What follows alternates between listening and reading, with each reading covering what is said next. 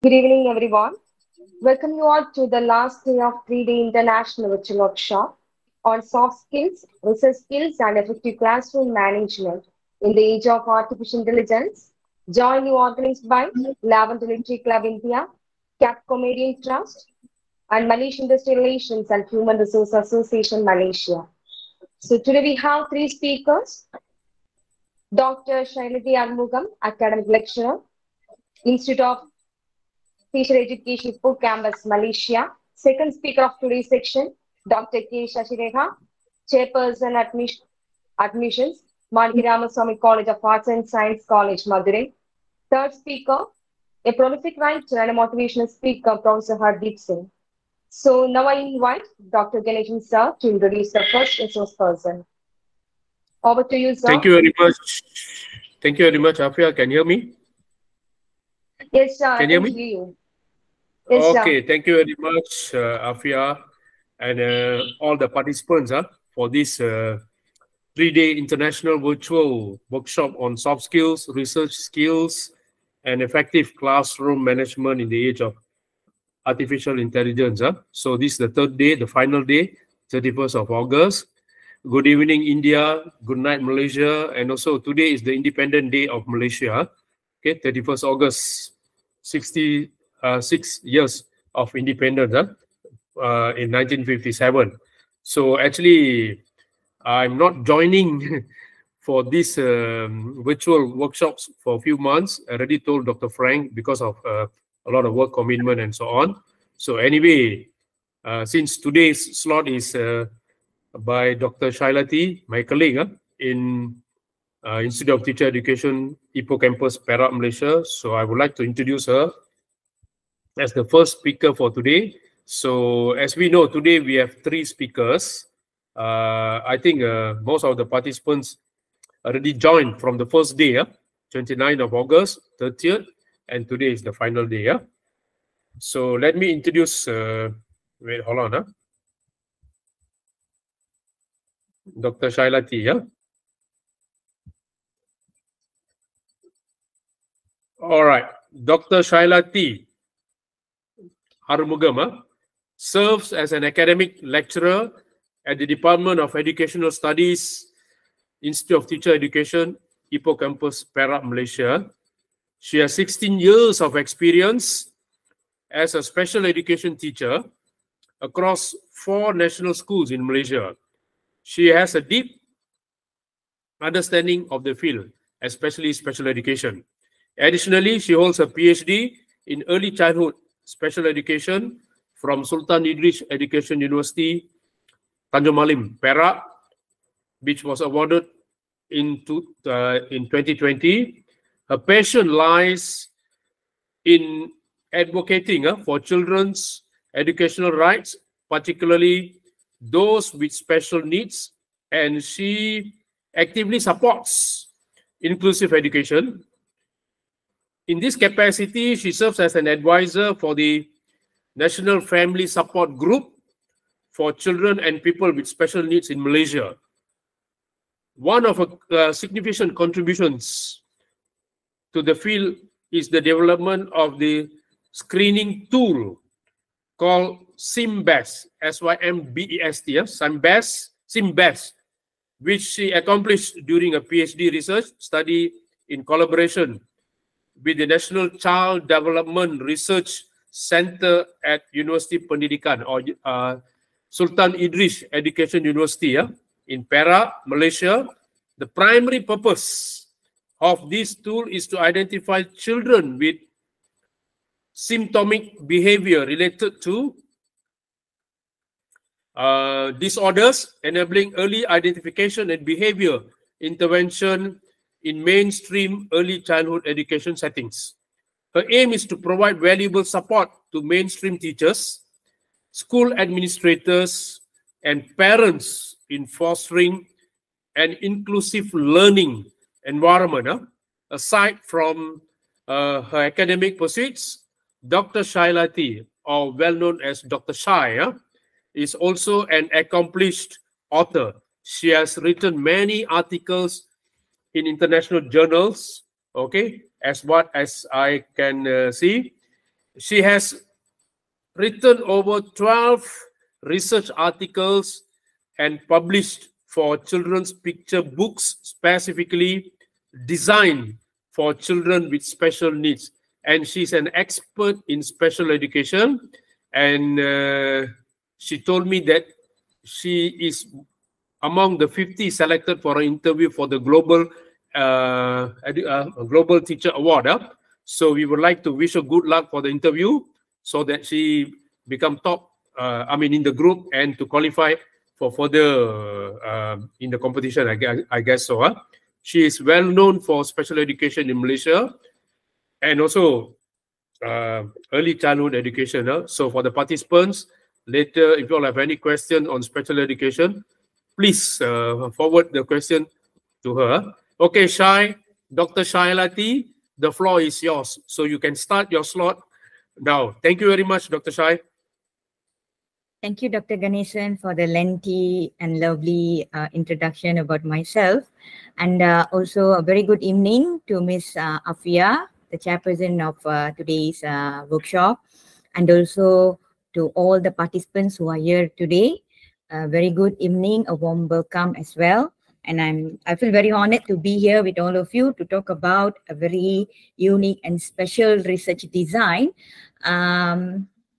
Also one of the most favorite research design for me personally. Right, before we go into the talk of or the discussion of today's research design. So let me introduce a little bit to the floor.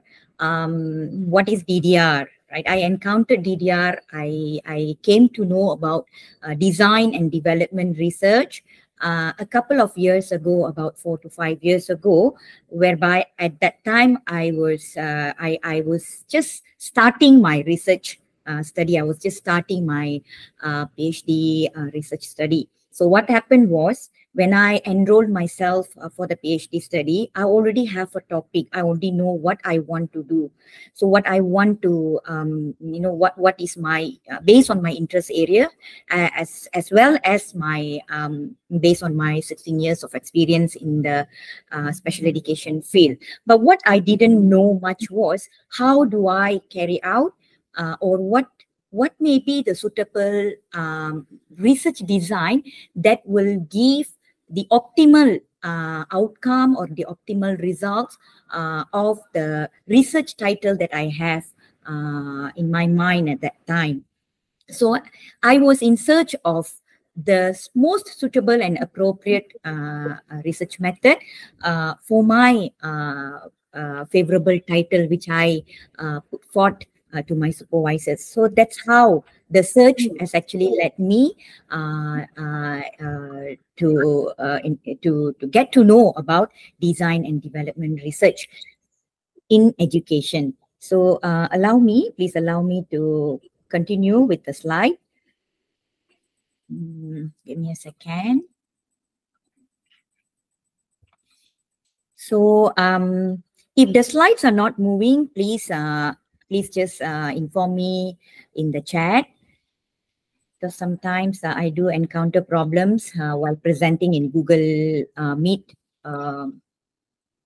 right, because of the slides are not moving. Right, the title or the topic that we are going to discuss today is about, as I put there, an introduction to design and development research, which means that it is going to be, I'm going to explain, I'm going to brief, I'm going to give you an overall idea what design and development research, because it is a very big scope. So we won't be able to explore all the parts in 30 to 40 minutes. It's a very big scope. But at least my intention is to give a rough idea or an overall idea, a picture to all of you. Especially the ones who have not really known about design and development research in education. How we can use design and development research in education, because when we speak about DDR is being used in all the field, not just education. But in the last 10 years, education field, DDR have become really, really favorable and well known in educational field. Right. So what is DDR? right? If you can see on the screen there, I have given a brief introduction, a brief statement, 2 statements about what is DDR. So basically, DDR is by Ritchie and Klein, okay, 2007. He specified that it is a systematic study, a very, very systematic study of design, of development and evaluation poses with the aim of establishing an empirical basis for the creation of instructional and also non-instructional products. So the key word here is products, which means design and development research basically is used for developing not only product, but such like models, modules, frameworks, and many more. Right. So it is also disciplined in investigation conducted in the context of the development of a product or a program or a framework or a module or a model, or it could be also, it can be anything as long as you intend to develop something, right? And for the purpose of improving either the thing being developed or the developer. So there are quite a number of development research labels that have been used to refer to various kind of research approaches that are related to DDR work. So in the literature, one comes across many kind of research labels. So more specific labels for such research are like research studies, research experiments, research design research, development or developmental research. What else? Formative research, formative inquiry, formative experiments, formative evaluation, action research, and also engineering research. So it is used in all the field, and education have become favorable. And in education, DDR have become quite favorable in the last decade. So a process that encompasses activities of analyzing the needs, which means before we want to develop something, we need to seek for the needs of the product or the work that we want to develop, right? And it also determining required content, what we want to develop and what are the content or the construct or the items and so on. So as well as establishing educational goals, designing materials to reach or to achieve certain objectives, and implementing and assessing the effectiveness of the program, for instance, or the teaching materials. Right. So when we look at DDR in a simpler form, what is DDR? It's a study of process. It's a study of impact of a specific instructional design and also a development efforts. A situation where someone would like to perform activities of instructional design, someone would like to develop something or evaluate and study the process at the same time. And the third one is studying process of instructional design, develop and evaluate as a whole of a particular process components. Now we will look at what is DDR, why DDR, the types of DDR, and finally to give you a clearer picture or more clarity about the research design, we will look through one sample study which have employed DDR, right? Now DDR is being used, as, like I said just now, being used in many sub-disciplines, for instance, like curriculum. In curriculum, the terms or the terminology used is development research. So the focus of development research in curriculum is to support the product development and to generate design and evaluate methods. It is also to inform decision making during the development and improve the product quality.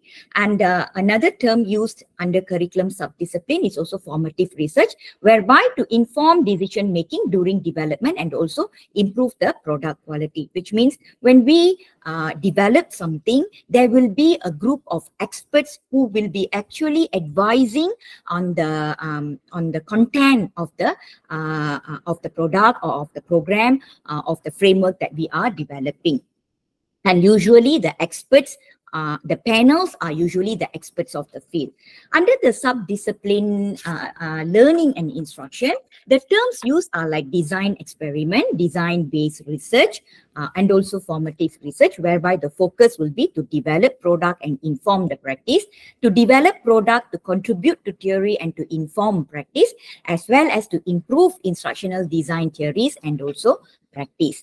And the third sub-discipline will be third and fourth sub-discipline will be the media and also the technology, and as well as teacher education and didactics, whereby the terms used are like development research and developmental research. Again, the focus might be to improve the instructional design, to develop and evaluate, to create theory and research-based products and contribute to local instructional theory. So thus far, you might be coming across several keywords like to develop, to evaluate, to create. So these are the closely related keywords to design and development research. Now, why DDR? Because DDR, like I mentioned earlier, why DDR is a suitable research for development, for any type of development research, because it is a systematic study. When I say it's a systematic study, what I like about DDR is it has got phases to guide the researcher to go about it. So a researcher who employs DDR research for his or her research actually fully guided. He is not lost, he or she is not lost, but they are fully guided through the phases, whereby we will look into the phases in a short while. So it is a systematic study that provides systematic process of developmental research represented by three general phases, which are the analysis, the design. The analysis will be the first phase. The design and development will be the second phase. The third phase will be the evaluation or usability phase. And we also have one more extended phase that will be the seeking for the effectiveness of the model or the program or whatever that we have developed. Now, again, why DDR?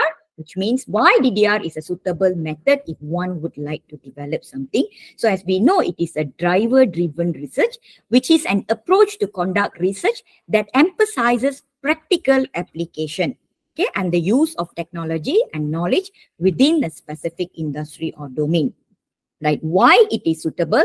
Okay, it is suitable if we would like to generate new theories. Right? This may occur when the researcher conduct experiments, tests, or observations in practical situations, and then he or she identify the phenomena or patterns that were not obviously understood. So this may then prompt them to develop a new theory that can actually explain the phenomena. So the first one, if you would like to generate a new theory. Second one, design and develop a new model. For instance, creation and enhancement of models, of tools or technologies within a specific field. Right? So researchers may design and develop new models, for instance, that can be used in an industrial or a specialized domain, with an emphasis on practical suitability and also the ability to be applied in the real world scenarios. So that's the reason why it is being favorably used in the educational research. Right. So the third one would be the building new methods and processes for implementing the existing models or tools. Right. So this involves creating new methods and new processes for implementing existing models and tools, which means that the researcher can actually re-evaluate existing process within an industry or domain and then develop improved method or more efficient processes based on the knowledge and experience gained during the research. So we already have a model, we already have an existing framework, and it could be maybe that particular framework, some of the variables or the elements may not be or is insufficient to address the issues that we are looking at. So along with the existing model, we propose new or additional elements to complete the existing model. So in situations like this, DDR will be a good option right now. So all can follow me so far, right? Okay, can I continue? Are the slides moving? Are the slides moving? Yes, ma'am. Yes. Yes, thank you. So now what you see on the screen is how to carry out DDR. So far we have seen basic theories or basic principles of DDR.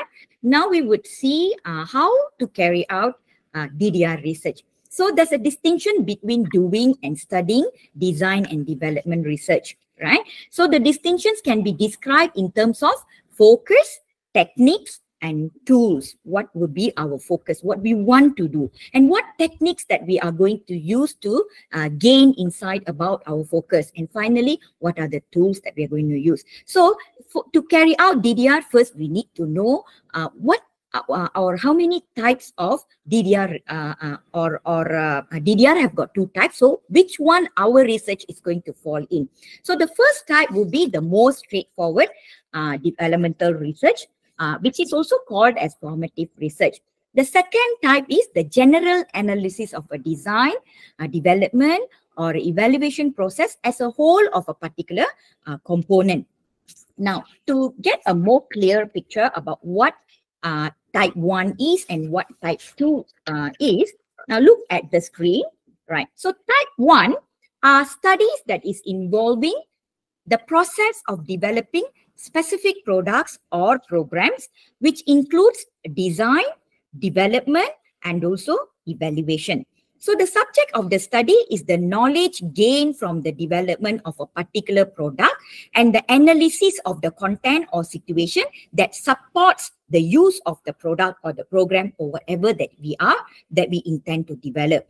And then the product development is also driven by technological advancement, and the product development is also based on the application of the pedagogical elements. Okay, that will be the type 1. In type 2, it is a study concerning the design, development, or the assessment tools or the models and the framework. The study yields the design of models and frameworks that fully function as a research instrument, right? So these are the description for type 1 and type 2, right? You might be wondering, what is the nature of type 1 or type 2, or what kind of study falls under type 1 and what kind of studies fall under type 2. So let me give you a bit of idea on the type 1 research title. So let us look at the type 1 research title. The title is Develop a Technology-Based Teaching Model. So over here, what the researcher intend to develop, he or she intend to develop a teaching model, okay, which is technology-based. So that will promote active student participation and engagement in high school science classroom. So the model, the teaching model, which is technology-based, is for the high school science subject students, right? So over here, what are the steps involved in type 1? First, you would have to describe how to develop the model. Of technology-based teaching. Secondly, we will identify the elements in the model, which means the contents in the model or the items in the model, right? The third one, we implement. Once we have formed the model, design and develop the model, we implement the model, and finally the final phase will be assessing the effectiveness of the model, to what extent it benefits the student, the target population, and so on. So these are the 4 steps in DDR research of type 1. Now, what about type 2? Okay, so the type 2 research title will be Development of a gamification-based language learning framework for secondary school students. This is also a development. The previous one is also a development. Both we are going to develop. But what differs is the steps that involve in type 1 and type 2. Okay, right. In type 2, what happens here is the researcher would explain in detail every development phases, which means the phases on how he developed the framework. And then he will also report in details the method of each sub-studies. And finally, in type 2, the research stops at reporting the usability of the framework. So 1, 2, 3 are basically same, but here the missing is the 4th step, that is the assess the effectiveness. That means the framework will stop at the usability stage. For instance, who's going to use the framework? Okay, right, the teacher. Maybe in this research, the teachers are the participants or the research respondents. So the framework which have been developed will be given to the teachers to see how usable, how feasible and usable the framework is to be applied to the secondary school students. So this is the difference between the type 1 and the type 2 DDR research. Okay, right. Now I've moved on to the next slide. So research procedures employed in DDR. Like I said earlier, this design have got three phases, systematic three phases, whereby it guides the researchers on how to go about the research. Right, now let us look at in the research procedure, the common participants in the DDR. Okay, I have actually given the color variation here so that we can understand, we can see it clearly. So let us look at all the three type 1, okay, the phase or the function, the product design and develop, product evaluation, validation of tools or technique.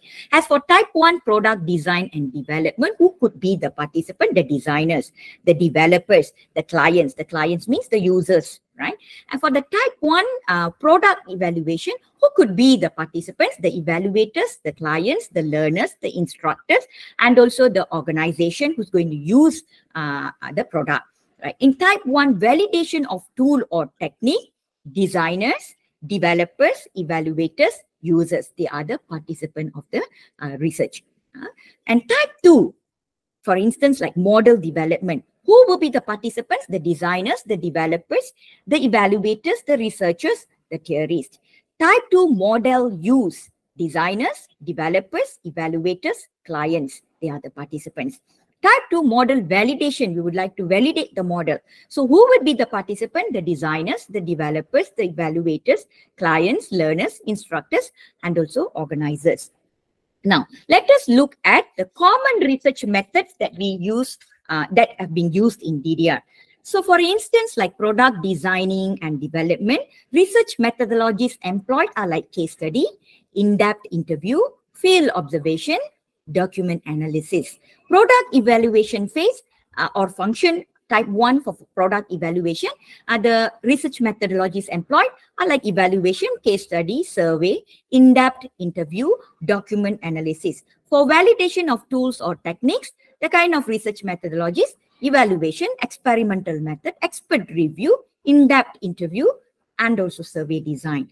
For type 2 research like model development, the kind of or the type of research methodologies like literature review, case study, survey, Delphi method, think aloud protocols. For model use, survey or in-depth interview or case study or field of the observation or document analysis. And as for the model validation, you can use experimental design, in-depth interview, expert review, and also replication. So multiple research methodologies and designs vary in phases, right? So that is also reason why DDR is also known as multi-method, right?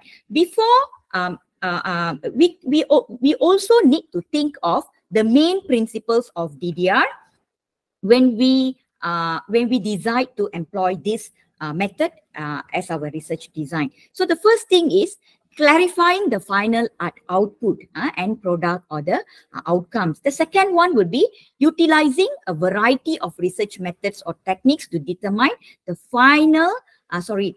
solid final outcomes. The third will be the nature of the final outcomes, its uniqueness and also the novelty of what you want to develop. And then the third one, it comprises, the fourth one, comprises 3 or 4 phases of research depending on the intention, depending on the objective of the research, as long as it aligns with the final output, like I mentioned earlier, right? So it has got a need analysis phase, design and development phase, it has got usability phase. So that already 3 phases, and adding on to effectiveness phase. So 3 or 4 phases, right? And then it must be also clear whether you want to use DDR or your research is DDR type 1 or your research is DDR type 2. And then it must be very clearly rooted in the theories of underpinning the module or model. Whatever that you want to develop, there must be a guiding model, guiding theories, guiding framework, existing ones, right?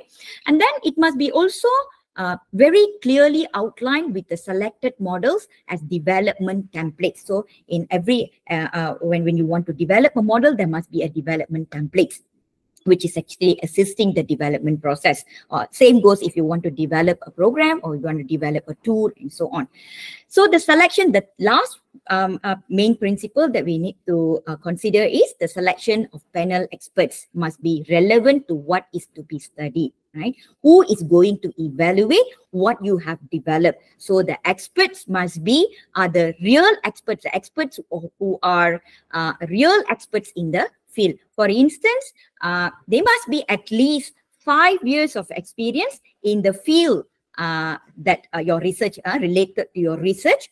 5 continuous years. They must have at least 5 years of continuous experience in the related field. Then only they can be selected as our panel experts to validate our the products or the tools or the framework that we are going to develop. Right now, we will go straight away into the phases of VDR. Like I said earlier, okay, it has got 3 main phases, and sometimes depending on your research objectives and your intention, it can also go up to 4th phase. And recently, in the last 5 years, especially for PhD students, supervisors, panels are actually expecting research students to go up to the evaluation phase, up to 4th phase. Like when I was doing my PhD, I was allowed to, my research was accepted up to 3rd phase, but now I see that 3rd phase is insufficient and panels expect researchers to go, further far. Right. So the first phase is the need analysis phase. Before we develop something, let it be a model, a framework, or anything that we would like to develop, right? We need to seek for the need of that particular product in the field. If you are developing that particular product for teachers, then we need to seek for teachers' opinion, whether there is a need for such product or not. Right. So the first phase is the need analysis phase. So this phase is a very, very crucial phase, which will be guiding, which will be guiding to the design and development phase, which will actually justify why you need to design and develop such thing. Right. Otherwise, panels will be asking of us. Otherwise, people will be asking when there is already an existing tool or existing program as such, why we need another one. So need analysis is a very, very important, a crucial phase whereby it will help us to identify the research issue conducted in the study that is going to be used to shape the model or the whatever the product or anything that you want to develop. And then that will be guiding us to the second phase, that will be the designing and the development phase. Over here, based on the sometimes in the need analysis, some research studies, if you look into, they will be actually proposing, especially the research studies whereby there's already an existing model, for instance, and now they want to add on the elements in the model. So in the need analysis, usually what the researcher will do, the researcher will actually list out the newly added elements of the model, and then would be seeking the users or the targeted population's opinion on whether there is a need to add these elements in the existing model. Okay, that's one type of need analysis that can be done. Another type of need analysis is actually, we already know that literature gives us an insight that there is no such tool in the field or in our current setting, and there is a high need for us to develop. So what we do here in the need analysis is we evaluate the current practice. Okay, we evaluate, for instance, say we would want to develop a screening tool to identify children with special needs. So, and you know that in your setting, there is no screening tool in the educational setting for teachers. And that's the reason why you would like to develop one. So over here, what would you do is, in the need analysis stage, you may want to see, or you may want to get some insight or idea on what are the current practice of teachers in identifying children with developmental delay. So you may have about 3 constructs or 3 sections on different aspects to get to know what are the current practice. And the 4th aspect or the 4th section, maybe you will be asking the teachers, do you need a screening tool or not, or if I want to develop such screening tool, what would be your opinion in the neediness of it? So there are two ways of doing need analysis. Again, it comes back to what you want to develop and your research objective.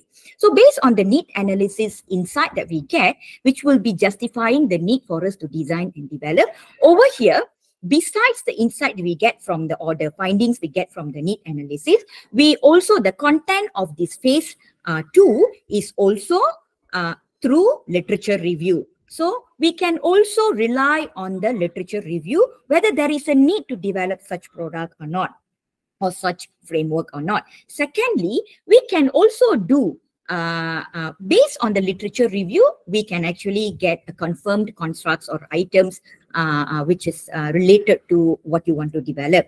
Okay, and then we can have an experts interview. Okay, we interview the experts to see whether these constructs or these items are relevant to the product or to the framework that we want to develop. And finally, over here, to process, to get a consensus of the experts, a collective consensus of the experts of the developmental stages or developmental phases that is involved in the design and development phase, we select some methods or techniques to validate the reliability of the proposed items in the module or in the framework. Right, and the third phase is, the aim is to assess the usability or the feasibility of the developed product, developed model, or developed framework. Now we have developed everything with the expert's view in phase 2. Now we want to see to what extent the product that we have developed is usable in the education setting, for instance. Okay, right. So what we will do, we will identify the population. Right? Who are we going to give, or who are the target population of our product? Say teachers. So the usability test will go to the educators who are going to use the framework in the classroom. Right? Over here also we have several methods, techniques to actually gain a collective consensus on the usability or the feasibility of the product. Now the fourth phase is the effectiveness. Okay, now I have asked the teachers, okay, how usable is this product or how usable is this module? Now I want to see whether the module is effective or not when have been applied to the students. So in what way does the product develop meet and fail to meet the requirements of the specified population? And after that, what we do, we make improvisation or we make improvement and so on. Right? Okay, I moved to another slide. Okay, this is an infographic on DDR and multi-method. Earlier I mentioned that in DDR is also known as multi-method because why? Because it's a systematic and flexible variety of methods, and it also utilizes a diverse range of methods to determine solid end results. Right? In each phase, you have options how you're going to process your findings. Okay, there are several methods that we may use. Fuzzy Delphi method, for instance. Fuzzy Delphi methods are usually, in many research, it is usually used in second phase, that is a design and development research. In some research whereby they want to add on elements to improvise or to complete the existing models or framework, Fuzzy Delphi method is also used in phase 1. And FDM or Fuzzy Delphi method is also used in the third phase. That means, which means the usability in the usability phase. Okay, to gain experts' consensus or the population, the users' consensus on to what extent the model or the product is feasible to be applied. So the approach is a quantitative approach. We have scholars Ishikawa and Lotfi-Zadeh.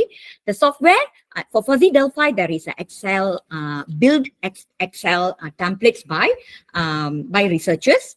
And why? Because why we use FDM? Because we want to reach experts' consensus. And the respondents in Fuzzy Delphi methods are usually the experts of the field. Like I said earlier, they must have at least 5 years of experience. And there are 7 guiding steps in FDM method. And the output data, ranking items based on experts' consensus. Okay, for instance, if you are if you are developing a screening tool, and fuzzy Delphi method will actually give you a results, which construct will go first, and under each construct, which items will go first. So it will actually help you to rank the items, right? Besides fuzzy Delphi method, IFM is also applicable to be used in DDR research in any of the phases, usually in phase 4 and phase 3. Right, so the approach is a qualitative approach, and we have scholars, Walfred. The software, yes, they have a confirmed software called Concept Star. Why ISM? It is also to seek for experts' perspective to address complex problems.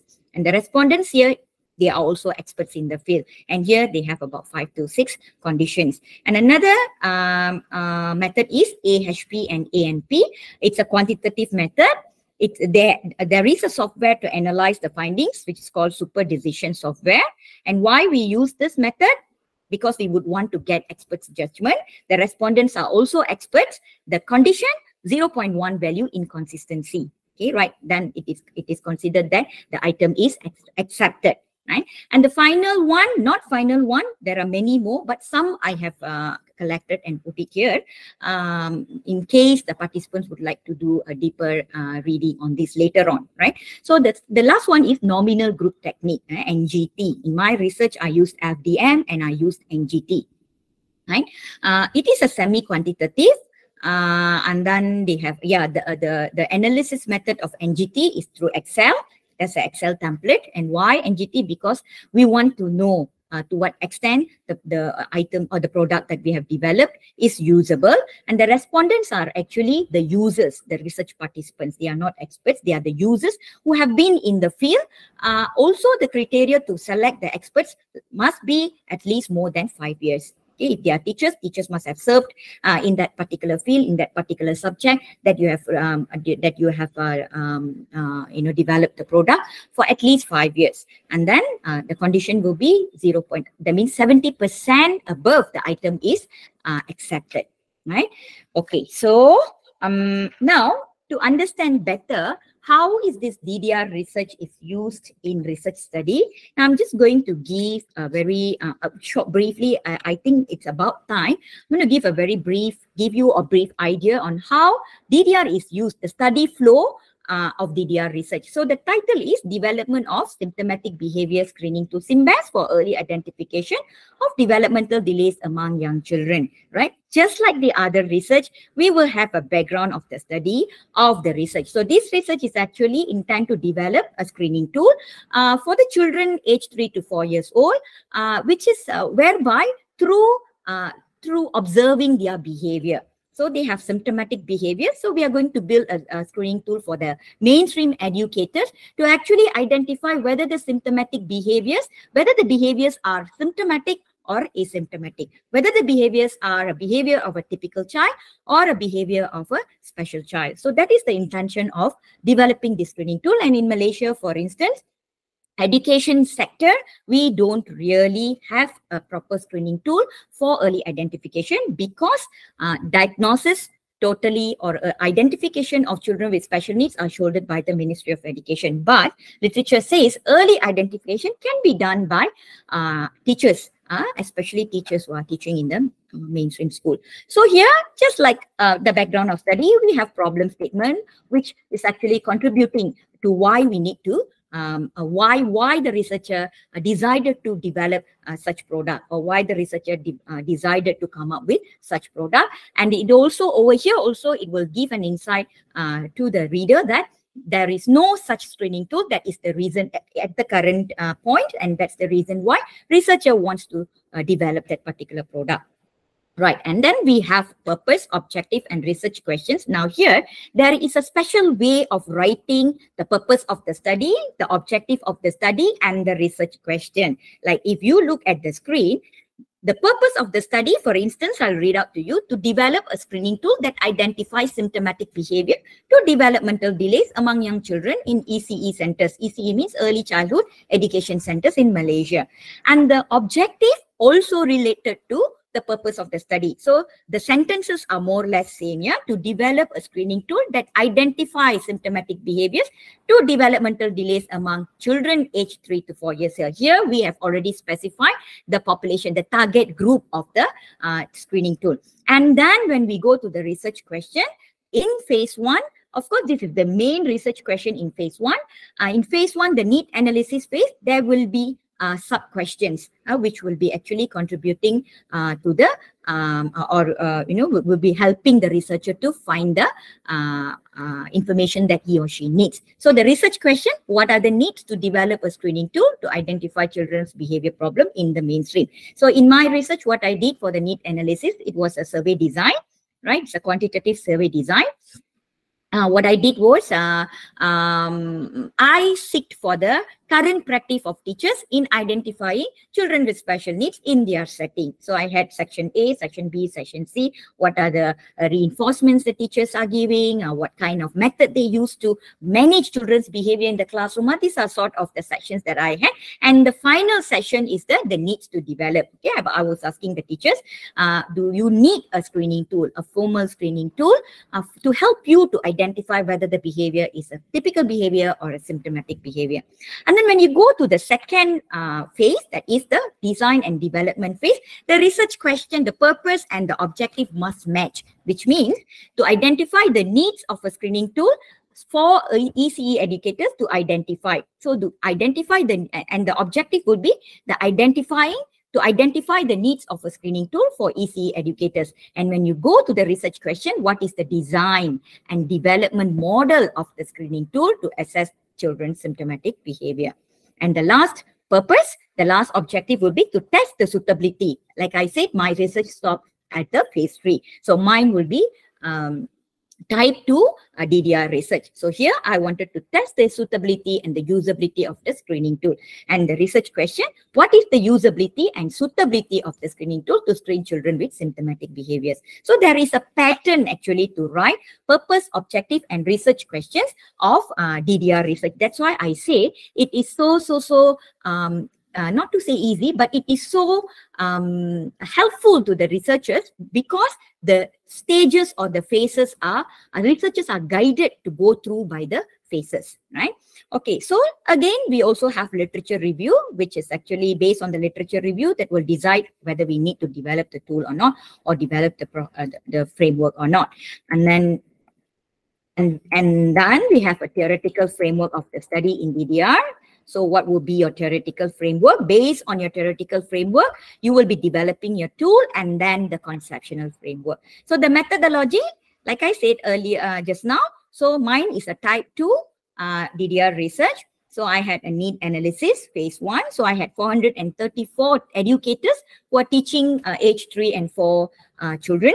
And then it was a descriptive analysis, which was done with SPSS. And I went for mean value and standard deviation. And I had a need analysis survey question. And then we did a pilot testing, just like any other research. We administered the survey question, we did a pilot testing, and then we administered the survey question to the respondents. And then I had the phase 2, which is the design and development phase. In this phase, I had 18 experts, right, to gain a group consensus on the constructs and items of SynBest. And these 18 experts were actually they had about 10 to 20 years of experience in the field of developmental delays, and they were pediatricians, they were clinical psychologists, they were educators, mainstream educators, they were early interventionists, they were early childhood educators, and they are my experts. And then here I use the Fuzzy Delphi method. Right? And in the third phase, that is the usability test, I had 21 early childhood educators, whereby they had experienced more than 5 years. They are mainstream teachers and experienced more than 5 years particularly working with 3 to 4 years old students. And here I used the modified nominal group technique method, the NGT, which I mentioned earlier, right? Okay, and also this is the design and development. I also explained how I developed the screening tool. Where did I get the constructs, from where I got the constructs. So the constructs are the 5 developmental domains from the theories, such as like maturation theory, cognitive theory, and also there is a framework, there is a practice in early childhood education that is developmentally appropriate practice. So this is how my constructs of my SimBest came from. And then the items I took from which, from where there was a guidelines. So I took that from there. And not only that, I also had a focus group discussion with several pediatricians to actually see whether the domains, the constructs and the items are relevant or not before giving it to the 18 experts, right? So we need to have that phase to explain how we develop the whatever product or framework that we have been doing. And based on this, I came up with the conceptual framework of the study. DDR research must have a conceptual framework of the study. So if you look at the tool came from 2 theories and 1 framework, and then that's how I design and develop the model of SimBest, and then the 3 guiding phases. And the 3 guiding phases, what are the scores or what are the research methods that I have employed, like mean score, SPSS, and then the literature review, the group discussion, the fuzzy Delphi method in phase 2, and in phase 3, the nominal group technique. And then based on all these insights on these findings, and I got the how I got the main construct of SimBest, and finally the development of SimBest. So this is how we write the findings, right? According to the research questions, we write the findings and the usability test of the findings, and then the contribution. So this design research, especially the novelty, it's a fully web app tool, and then it has also contributed in terms of theories, and finally the method that we have used to develop a design and development research, right? Especially developing tool. Not many research were there.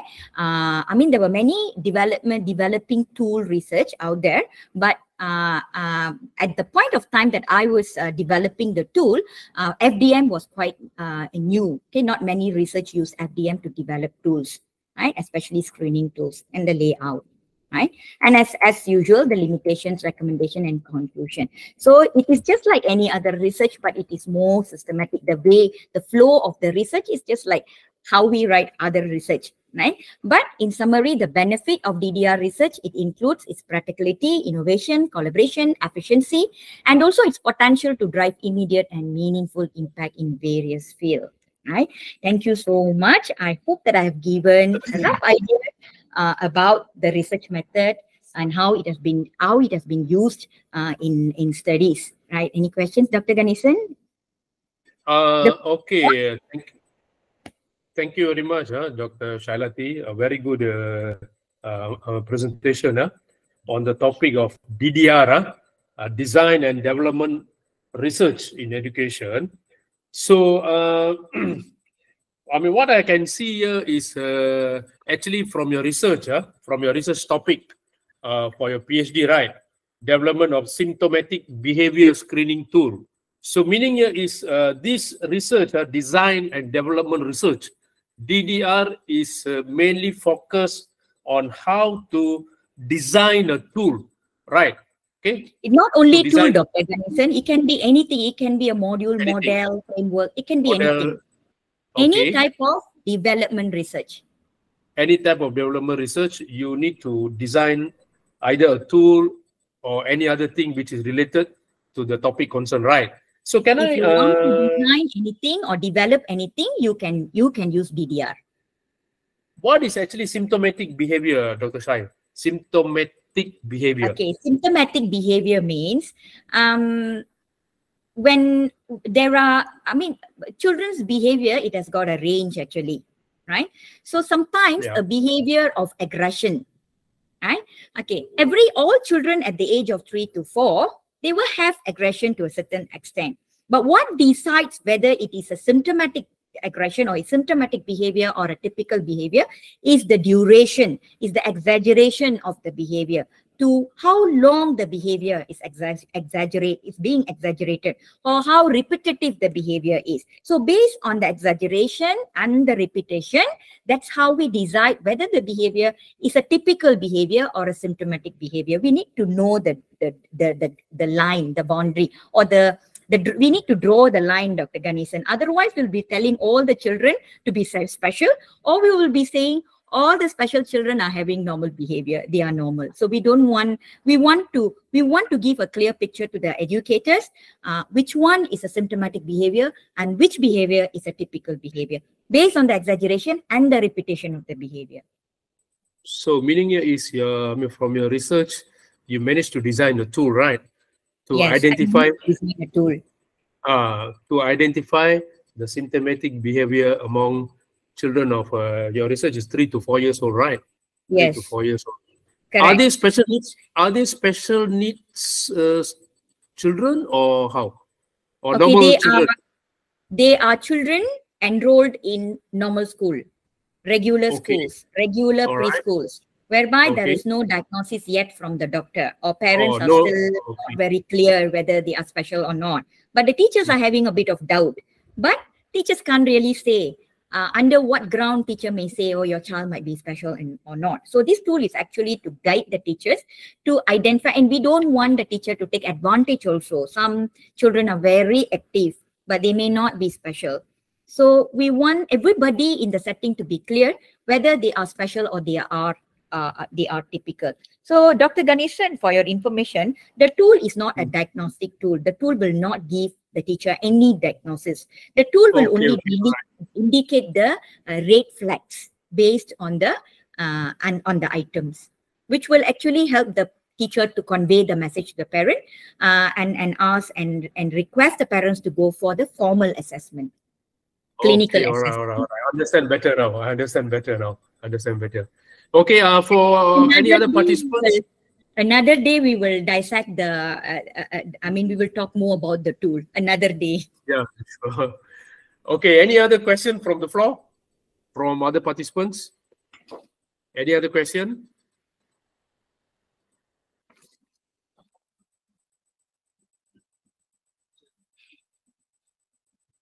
Any other question?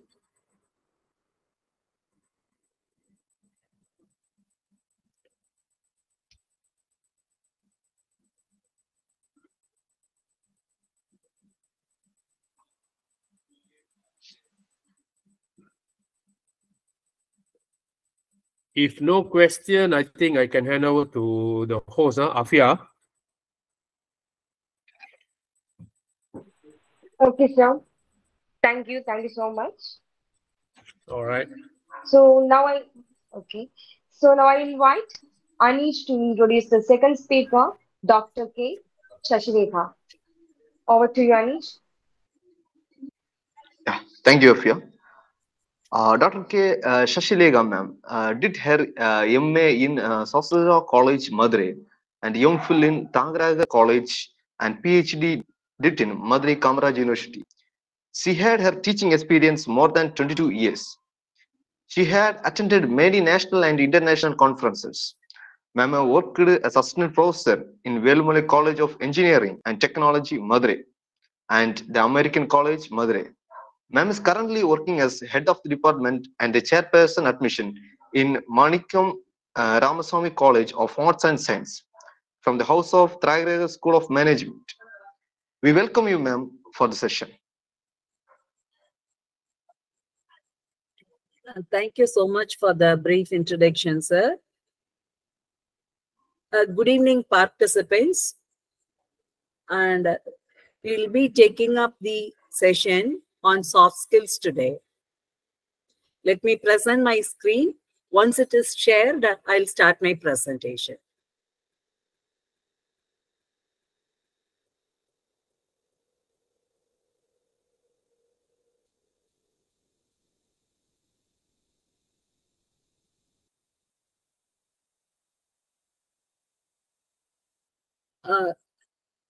The title for this session is Soft Skills.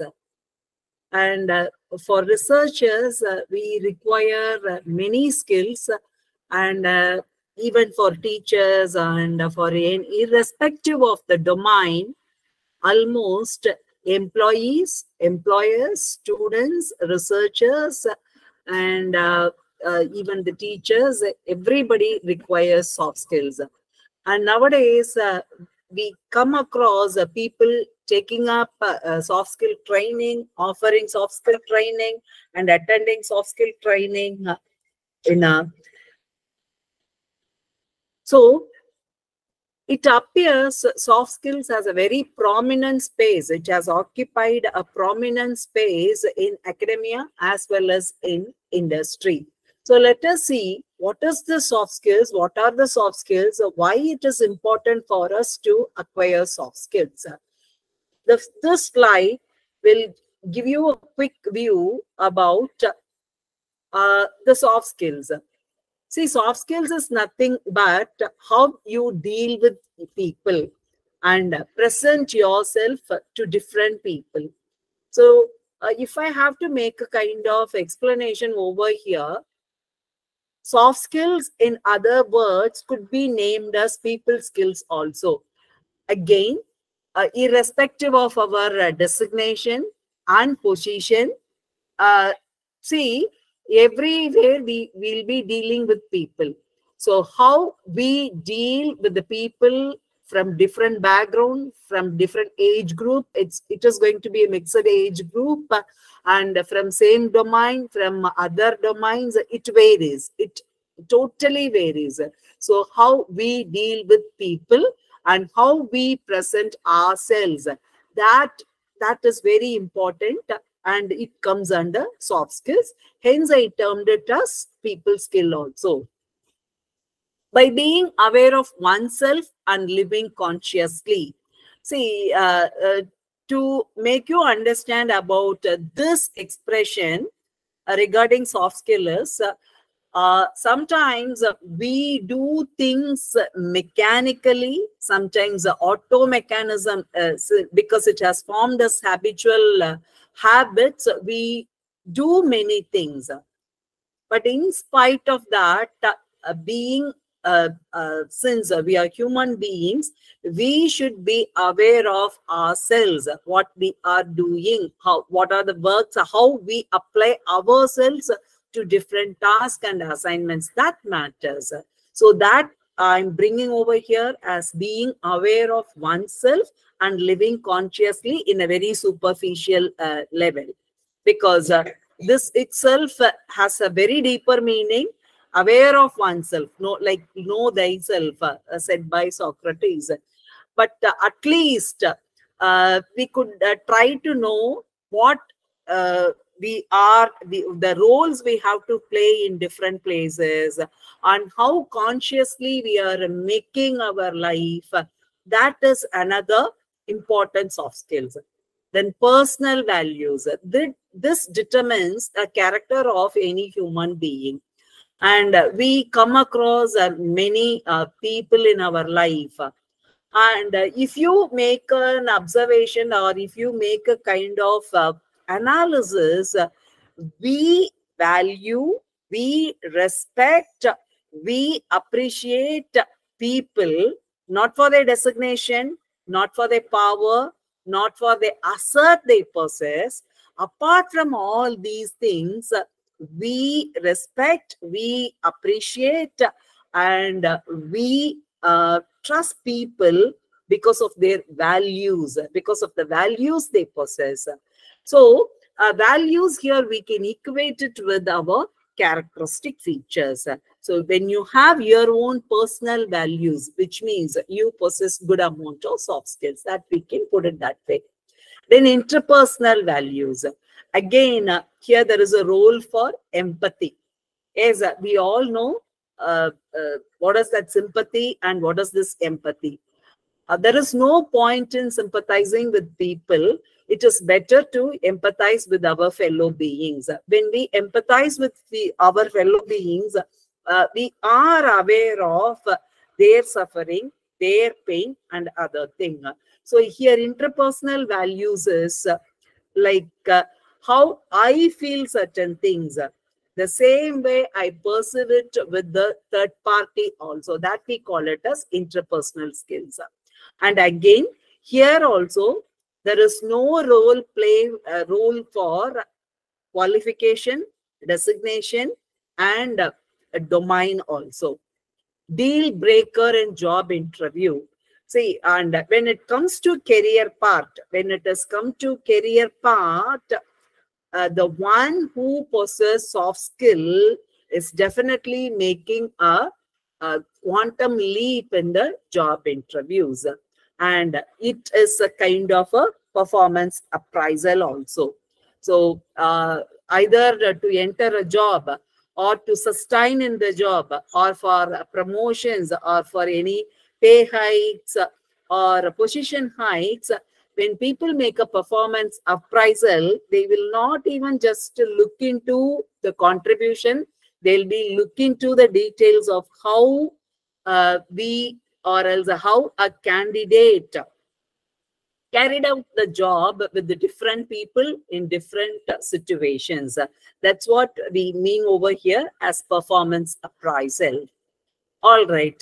See, when it is termed in the slide, it appears to be a very simple matters like people skill, aware of ourselves, personal values, interpersonal values, and it is thoroughly required for job interview and to continue or sustain in the job. It acts like a performance appraisal, this, that. Now, the next question is soft skills easy to acquire? Or is it tough to acquire? If it is easy to acquire, then everybody will be a managing director. Nobody would continue us in the mediocre positions. So let us take a deep analysis of soft skills and whether it is or what are the means to acquire it to be successful in our own field. So here, I just make a note that we are checking soft skills in connection with our roles. See, for example, at present, I play a role of a professor. So I connect it with my profession. The participants, your domain may be a very different domain. Many might be researchers of different field. So you could connect how soft skills, possession of soft skills, or how the acquisition of soft skill is going to develop your personality. In that aspect, we are going to see the rest of the session. All right. Friends, it's very clear.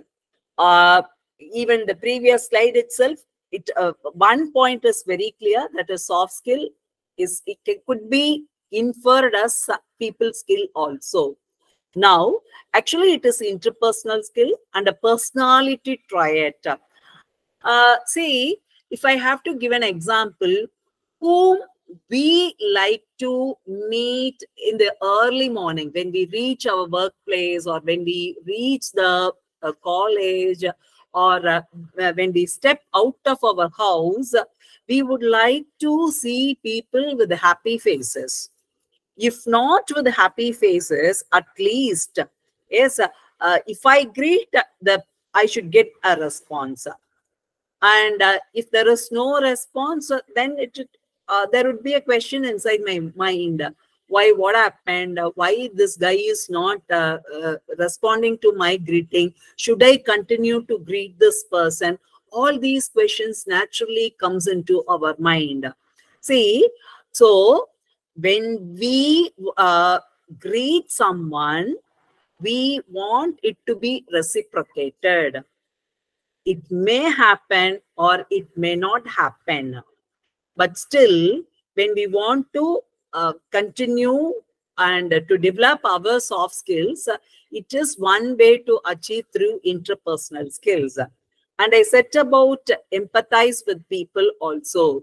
So when we want to develop soft skills, what we can train is a very simple rules. So ignore. When you expect people to reciprocate for a greeting message, when it is not reciprocated, it's not necessary that I have to show a long face to that X or Y. Instead, I can ignore the person's behavior in that moment. Yes, and if I leave that behavior in that moment, we are developing our soft skills. So the example given over here to develop interpersonal skill as part of soft skill is greeting a person when we step out of our home. It may be in a workplace or it may be in your educational institution. When our greeting message is not reciprocated, if it is reciprocated, it is going to be we are going to have a good morning work vibe. If it doesn't take place, let's not get personally upset. And what we are expected to do is ignore the action of the person, underline, ignore the action of the person in that moment. Not ignoring a person or not ignoring the personality over there. I believe it is now clear how to ignore the action of the people in the moment. Maybe I continue to greet the same person next day and the following days also. And if the person is not if the person started reciprocating, it means we are developing a relationship. Yes, very particularly, it happens, it is a quality expected in the workplace. It is a social skill. It is slowly, interpersonal skill is becoming a social skill also. So when in the social setting, it is very important to develop the interpersonal skills. So sometimes there may be a reciprocation or there may not be a reciprocation. But since you wanted to possess soft skills and you wanted to be successful, you continue to do your good practices. Being adults, we must be knowing a set of good practices and set of bad practices. So it is a nature. Sometimes it is a slight ego. See, everybody I am greeting, though he is my boss, even after me greeting him every morning, he is not even nodding his head. Why should I greet him again and again? Let's not have this room for such kind of negativity. Yes, instead, all right, he might not have noticed it, or he might be preoccupied. This way, let's not be judgmental. Let's not be judgmental. So this just an example only. Greeting message is just an example, the situation only. You can put it in various situations. Now let's take maybe sometimes we would like to have some simple help from our colleagues. Sometimes the help may be immediately accepted and people would readily do that. Good. Then, which means it is a good sign. And there are other ways also. The same, when you requested someone to help, but if X or Y denied that, we should go a little beyond and try to understand why they are not in a position to help us. So when we make analysis, when we develop analytical skills, that would also become part of your soft skills. See, when we develop such nature, yes, and we will never be judgmental, and there won't be, it is like we can understand that we retain a peace of mind every moment, whether it is a lighter moment or a very rough sail, whatever it may be. If we develop such nature and such quality in our mind, we could understand that have a calmness in the entire nervous system. So, all right. So, if a person is not helping,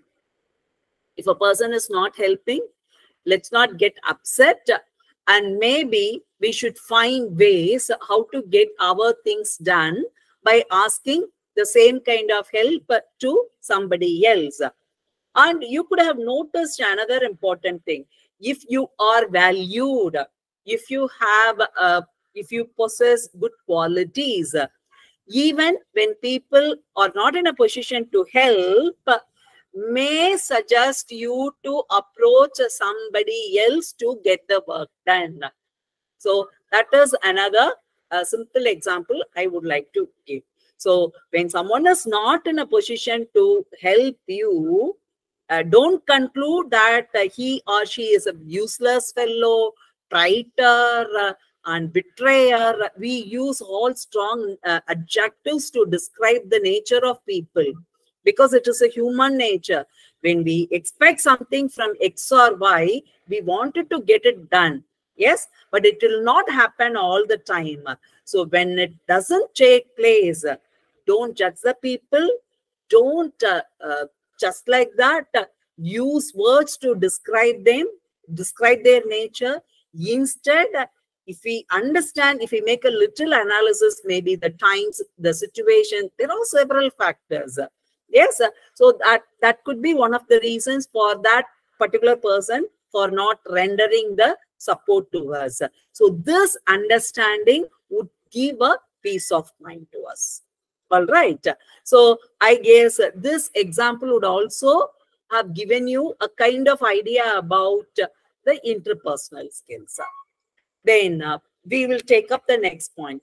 Creates positive and functional work environment, makes the organization highly competitive. See, when you possess soft skills and when your team possesses soft skills, because human emotions are contagious. When I laugh, when I smile, and naturally, the next person would also smile at me. So when you have a soft skill, it creates a very positive and functional work environment. And it makes the workplace a very competitive, enjoyable place. Hence, soft skill is recommended irrespective of the domain. Now, let's quickly try to understand the difference between soft skills and hard skills. Hard skills are described as technical skills. Yes? Am I audible? Yes, ma'am. Yes, ma'am, you are. Yes, ma'am. Please go All ahead. right. Okay. Yes. My slide also visible, right? Yeah, it is. Fine. So, see, the hard skills are nothing but the technical skills, and hard skills are measurable. Hard skills are measurable that we study, and we sometimes see, for example, some repair happened and you are able to fix it. Then it comes under hard skills and it is a technical skill. So such things we call it as technical skills. It defines a person's ability and it will help us to understand how he is good at that particular job. Whereas soft skills are personality traits which cannot be outwardly seen, which cannot be measured. Only we could realize that. But the soft skill quotient should be more when it comes to comes in terms of job or else in any profession matters. So, and fine. So any individual matters. For any individual matters, a human being as a combination possess equal amount of hard skills and soft skills. But nowadays, the academia as well as industry looks for a candidate with the more soft skill quotient. So if you list out the soft skills in your resume along with your hard skills, along with your technical skills, then you are the sure shot in the, definitely you're the sure shot in the job market. And it will open many doors, new doors of opportunity in interview process as well as in your profession. See, let us see, is actually is speaking, when we Google the list of soft skills and the number of soft skills, it says 62 soft skills are there, this, that. But for this presentation, I just noted down the top soft skills which are in high demand in any field. And the first come among the top soft skill is communication.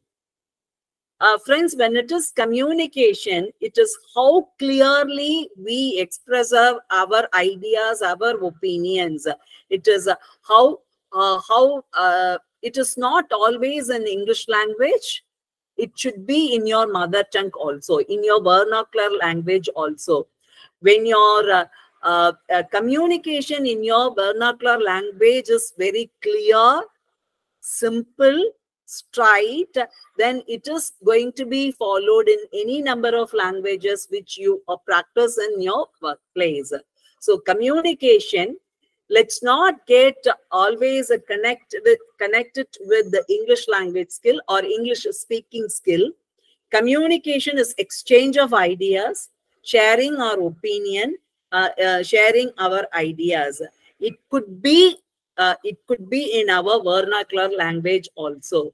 So always make your statements complete. Yes, nowadays, very often we come across incomplete communication. Very particularly, the teaching fraternity might have seen this kind of syndrome with the present learners. They don't, the present generation, don't have the tendency of giving complete details. They perceive something in their mind and they pass only incomplete information. Rest of the information they assume the opposite party, the opponent may understand. See, that is not communication.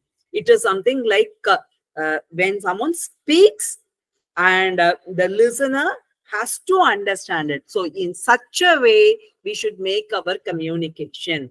So break your ideas, break your communication into small statements, simple and straight statements.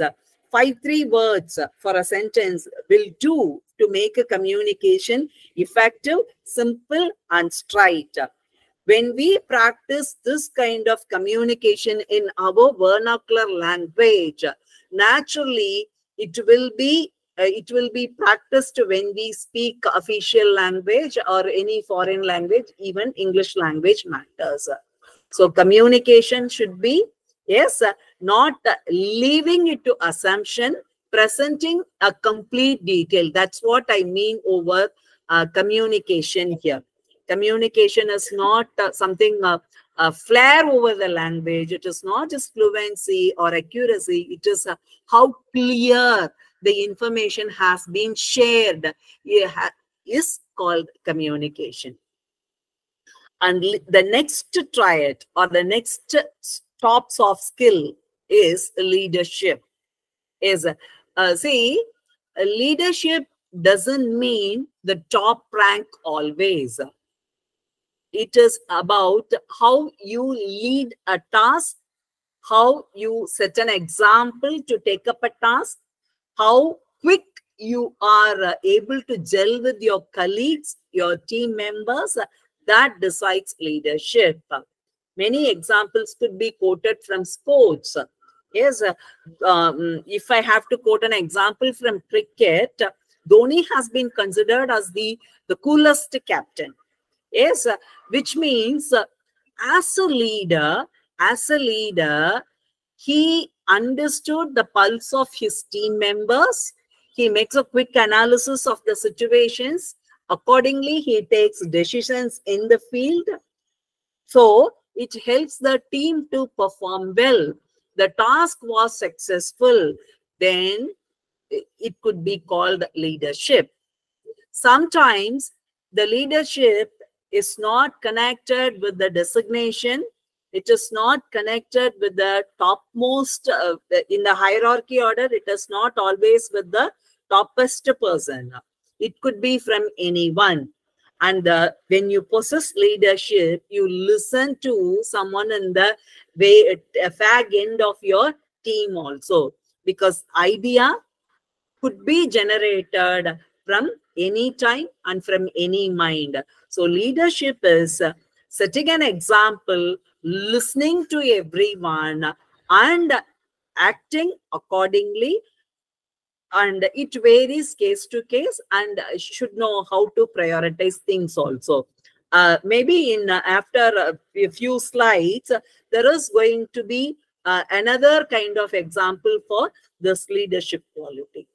Then decision making. When it is decision making, being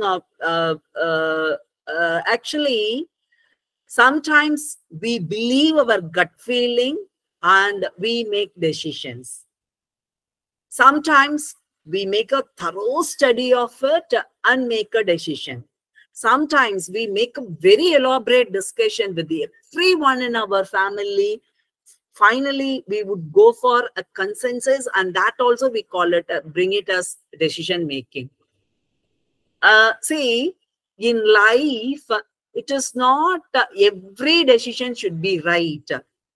There are chances to make wrong decisions also. It is also part of the life. That also gives experience. How we perceive it and how we come out of that matters. So, but if it is an individual, it is not going to affect the group.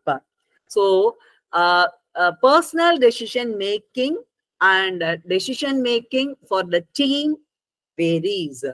So we have to make an analysis when it is not personal, and if it is for a group, or if it is for a community, if it is for a family, if it involves one more person, then definitely the decision making shouldn't be hasty.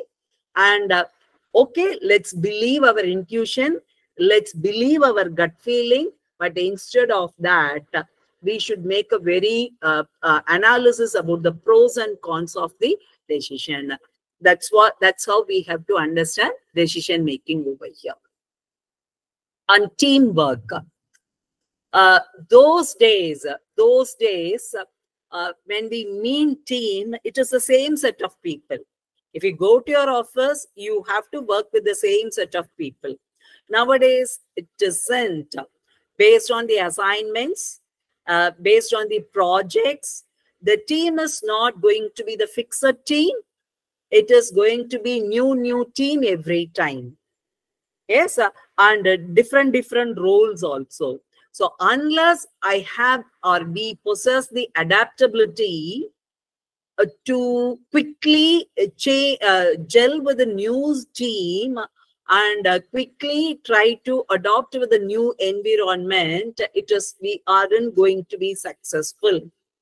And when individuals, when I stick on to my priority, then I'm not a team player. Then I'm not fit for the teamwork. But nowadays, it goes as a teamwork only. Any work matters. Any work matters. It is not going to be a kind of individual achievement. Let us take up the launch of this Chandrayaan-3. Though there is one director, though there is one mission director, nobody has congratulated just the mission director alone. Mission director is the face of a huge team, and mission director was congratulated and appreciated for the effort of the team. He was so successful with his leadership. He was so successful with his communication with the team and with his superiors, and the decisions, whatever he has taken, was very favorable for the team. That's what we call it as teamwork, and that's how we are expected to develop teamwork skill also, team spirit and team working with the different set of people. See, and when we work with the new set of people or a known set of people, definitely when there are two and more human beings involved, it is going to be little complicated and little complexity. Naturally, that is the nature of human beings. Irrespective of that, as I told you earlier, let's not ignore any person in our life but let's learn to ignore the action of that particular person in that moment. If we develop that skill, then we can very easily evolve ourselves as a team worker also. Then it comes time management. Time management, we all, one way or other way, we all know the importance of time. We say we can give any number of lecture when it comes to time management to others, but how effectively we follow time management, because everybody has got the 24 hours. It is not that the project manager has got 48 hours and the peon got, or the clerk got some 20 hours. It is not so. Universally, it is 24 hours. So how we prioritize our works, task, assignments, and how we make our works distributed, that matters. That comes as time management. And if we are able to take up our time management successfully, it is not just punctual, it is a regularity. A regularity, punctuality comes under time management. When I commit my, when I am so sincere to my works, when I am committed to my own assignments, naturally things will be put it in order. The timeline is going to be framed in such a way. So time management is also under, comes under top soft skills, which Indians lag a bit when it comes to time management. Comparing to other countrymen, Indians lag time management. We all agree on that part. Probably we all have to be little more conscious with this time management. And the last one comes under the top soft skills for job sector is creativity and problem solving. Nowadays, it is not, everybody got bored with the fixed patterns. Every time we want new patterns. Even we would have seen idlis are not, need not be circular nowadays. You could have seen idli plates with the different shapes.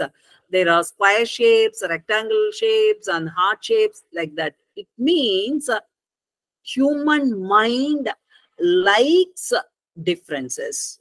We appreciate creativity. We might not explicitly express it, but inwardly we appreciate creativity. And simply, when it is not even the regular work, maybe note making, a simple note making, but along with your note making, if the points are added in different colors with the different bullet points with the beautiful designs, that is counted as creativity only. And that way, see, creativity is a kind of a brain exercise which keeps your brain very young. Yes, it is not the physical age, it is the creativity keeps your brain younger. When your brain is younger, you would have definitely have a better problem solving skills. When you're creative, it will help you to make different perceptions for any problems. Sometimes we take a third party view and we could be neutral with the problem, and that may help us to identify or arrive at a solution for a problem. So this is also considered as a one of the top soft skills in the job sectors. All right. Earlier, I said about communication. So we will take up communication again, because we are going to see in detail what is that communication. It has been informed already. It is simple, straight communication without any ambiguity. Both listener and the speaker and listener shouldn't have any ambiguity. That's what we call it as communication.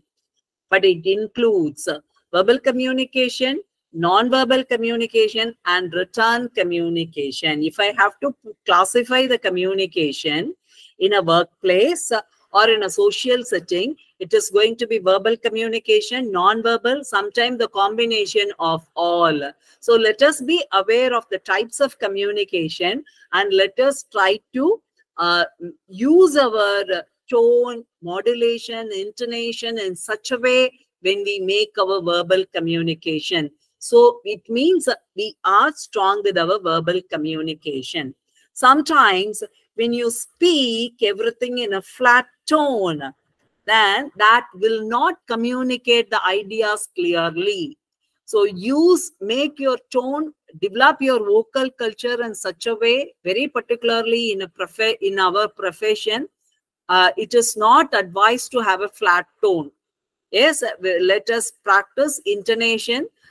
Sometimes we have to raise our voice, sometimes we have to low down. And if you are asking a question, you have to bring the tone and emotion to that sentence so that people can understand, okay, this is a question. Oh, this is a shock statement.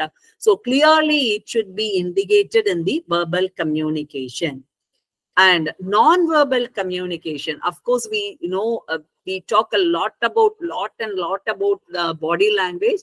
It comes under non-verbal communication. Verbal communication and non-verbal communication all integrated. We speak by making body gestures, and it should have a beautiful sing. Otherwise, there is going to be miscommunication. And written communication, see, the problem may arise when we don't follow the rules, language rules, punctuation rules. There would be a confusion then. So follow the language rules very clearly, punctuation rules very clearly when we make our written communication.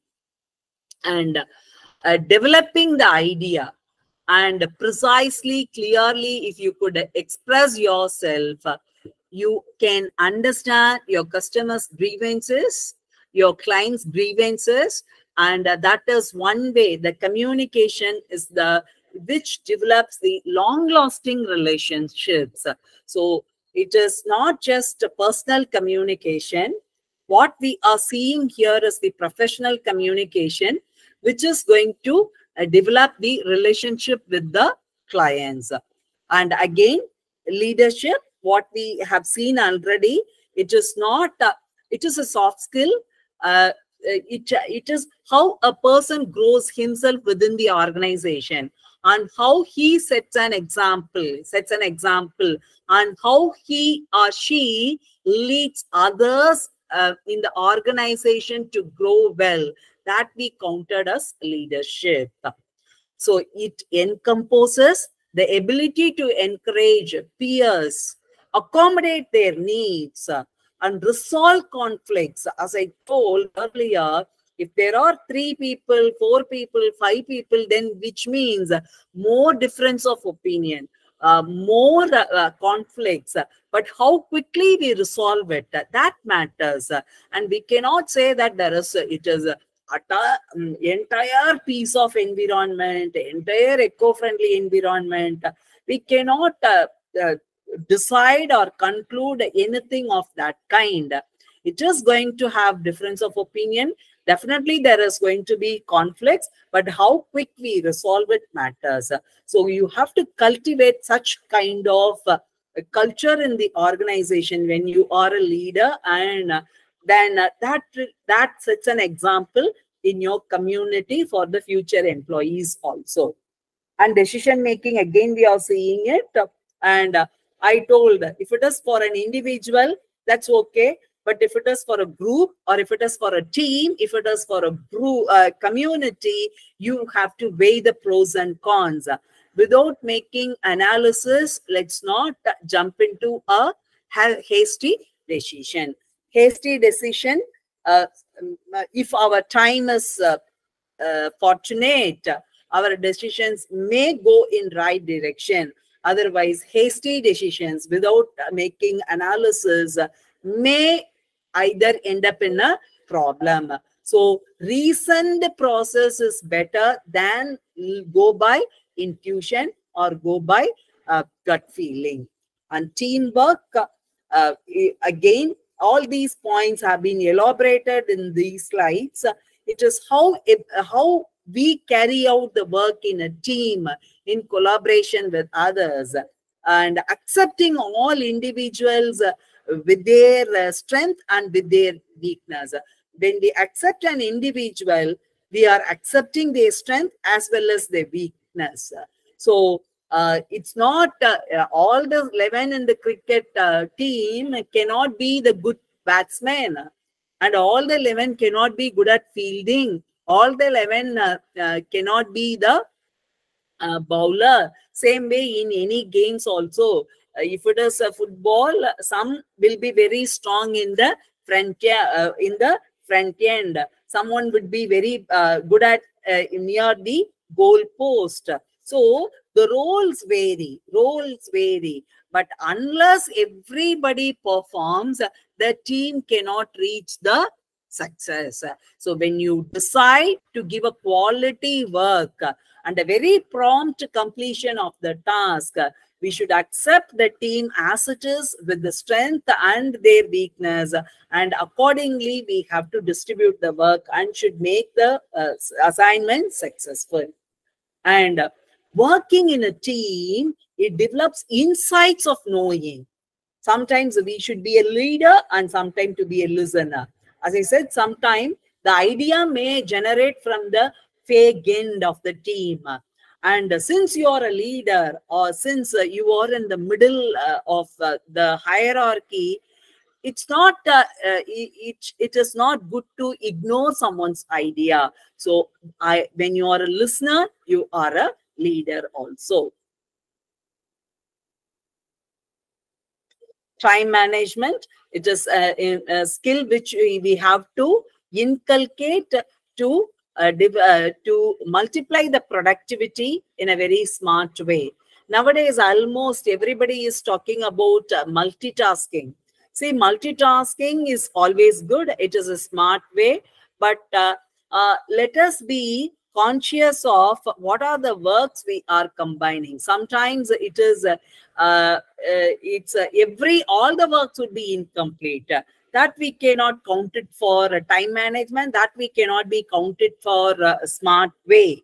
Sometimes one after one would also be important. So since we want to practice time management, just like that, it's like opening many tabs in the computer. When you open many tabs in your computer, it will slow down the efficiency of your computer. When you close 2-3 tabs, when you keep the necessary tabs open, it works efficiently. The same way, in the name of multitasking, let's not get confused with the time management. Let's prioritize and let's make small segments of works, and that is the smartest way to achieve time management. And how effectively we work for the deadline, that also matters. Yes, and waiting for the deadline and waiting for the 11th hour is and sometimes overdue. That's not.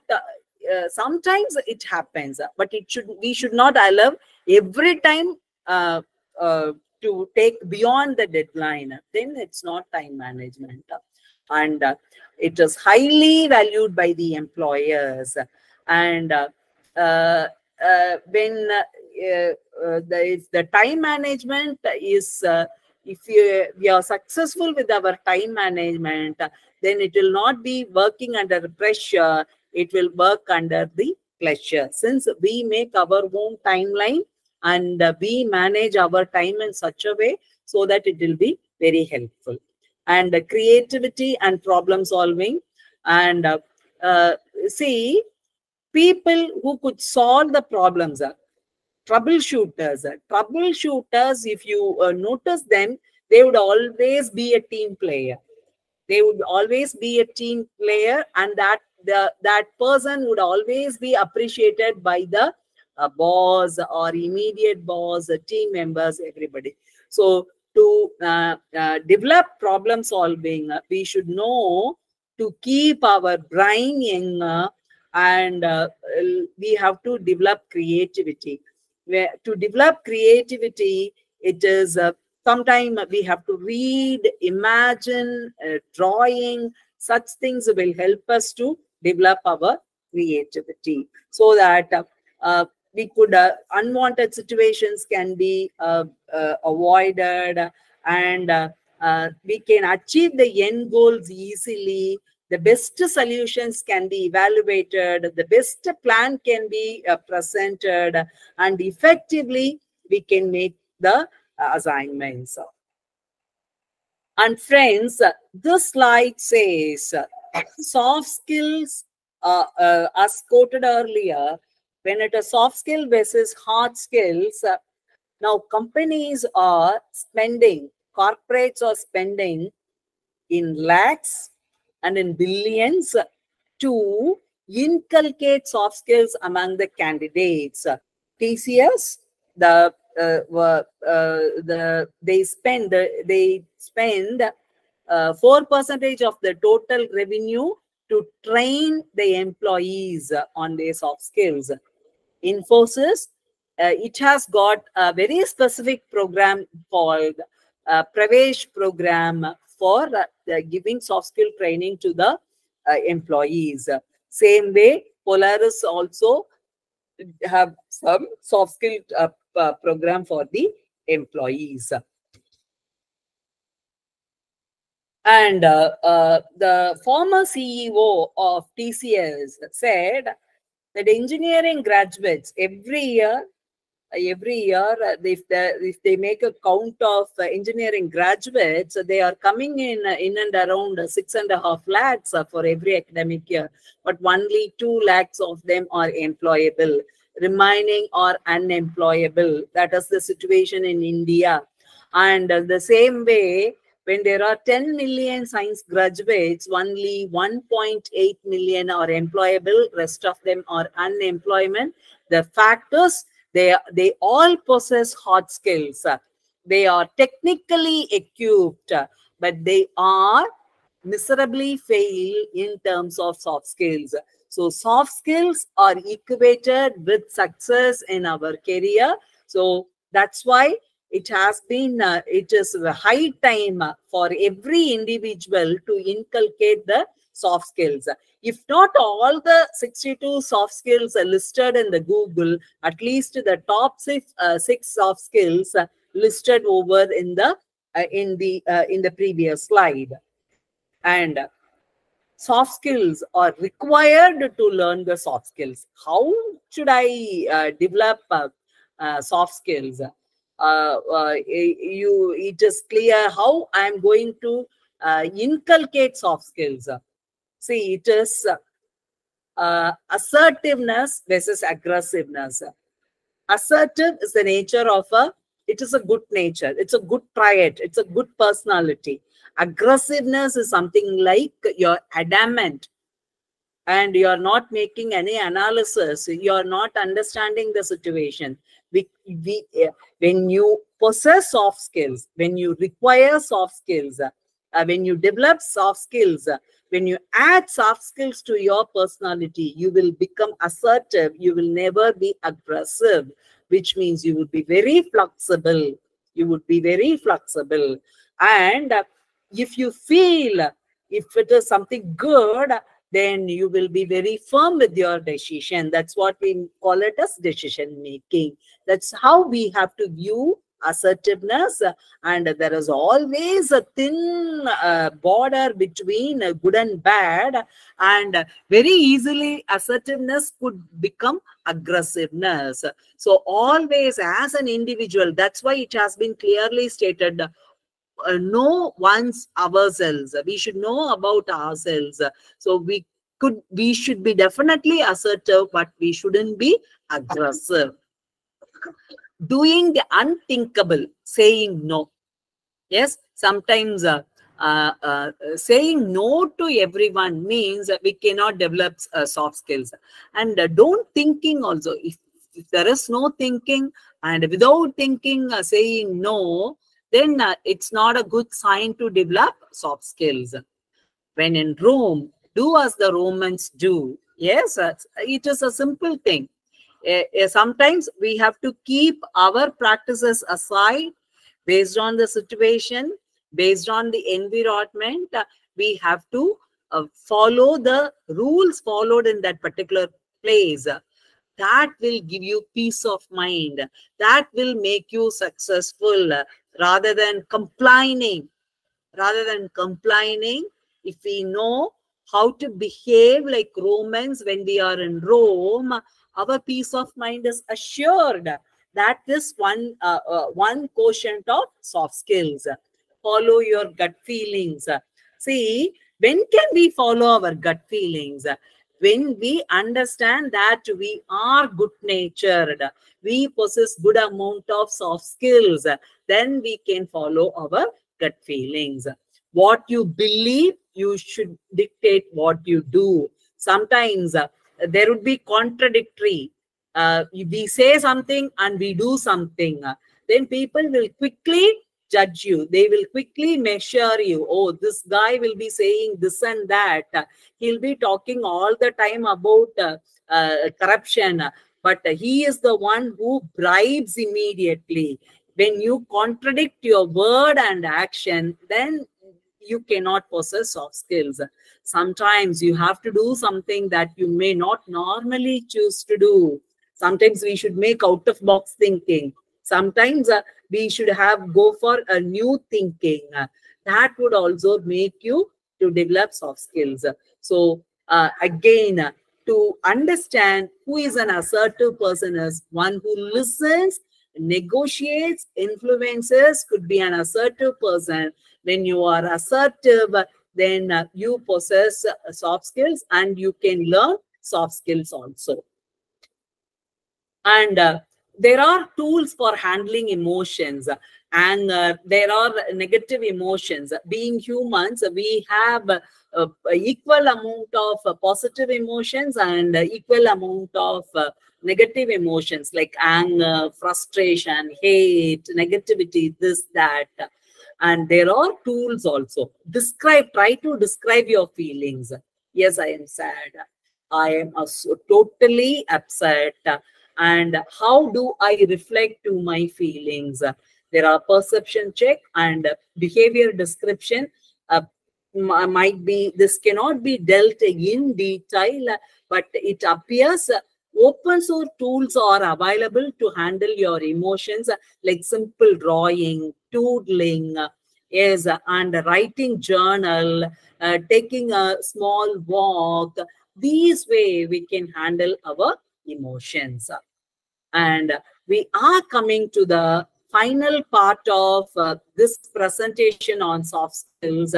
And we are sure a soft skill is something starts with communication, irrespective of our designation, how the leadership quality, problem solving, decision making, everything. So I would like to say a leader is one who knows the way, shows the way, and goes the way. As the leader, so the people. As the people, so the leader. So these are all some of the leadership quotes. And if you analyze these quotes based on the examples you have seen and based on the behavior you emerged as a leader in different situations, you can understand it very well. Some are born great, some achieve greatness, and some have greatness thrust upon them, says Shakespeare's in Twelfth Night. So let us say that whether we born with soft skills or we achieve soft skills or many soft skills can thrust upon us. Let's be aware of that. And I sum up, yes,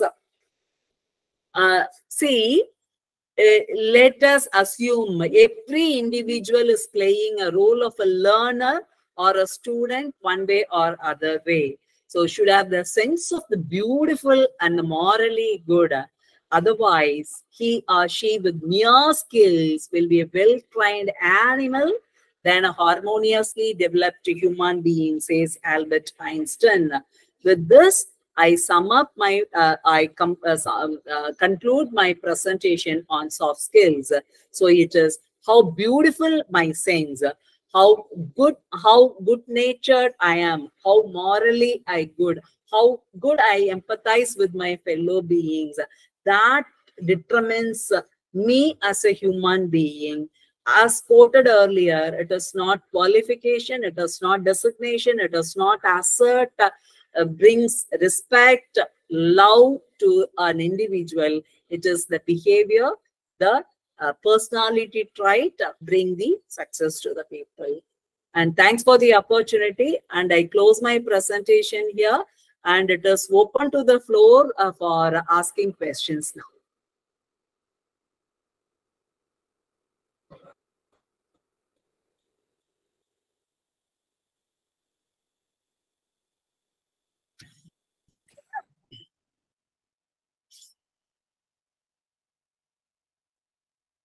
Any questions? Yes, sir. Hello, madam. Good evening. Yes, sir. Am I audible, madam? You are audible, sir. Thank you, madam. Madam, these days we people are having multitasking, and the multitasking is so much heavily overburdened that sometimes I feel, frustrated while completing the works. So how best can we manage with the multitasking? Yes, sir. That's what I said. See, multitasking, if it is in the similar line, yes, we can do. Yes, we are. Nobody is a superhuman. Yes, we are not possessed with extraordinary skills. In the name of multitasking, let's not take up many assignments together and add pressure on our shoulders, on our heads. Instead, we will just prioritize the works, the rest of the works, and always the checklist. Yes, this work first and this work on the way. This sometimes, yes, that way it is case to case varies, and it is different from individual to individual. And as I told earlier, if I keep many tabs open in the computer, what will happen to the efficiency of the computer? It will not function. It cannot keep any of the works efficient. The same way, let's try to close the unwanted tabs. So we should know how to prioritize our own works. That will help us to perform well. And multitasking, it should also be again in how I connect one work to the other works. Sometimes we can do multitasking. Sometimes we cannot perform multitasking. It should go by order, one by one, one after one.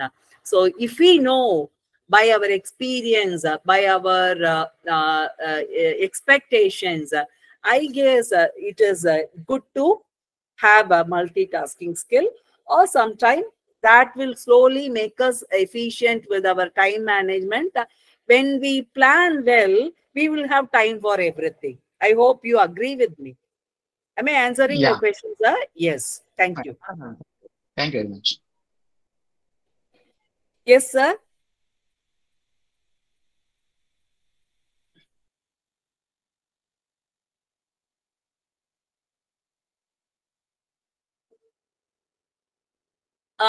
Mr. Breed Singh, are you asking a question?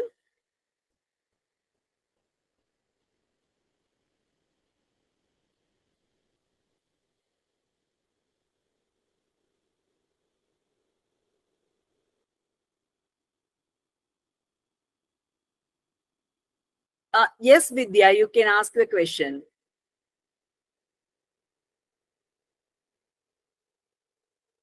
Am I audible? Yes, ma'am, you are audible. Yes, see, I found a few of them raised their hands, but they are not coming out with their questions.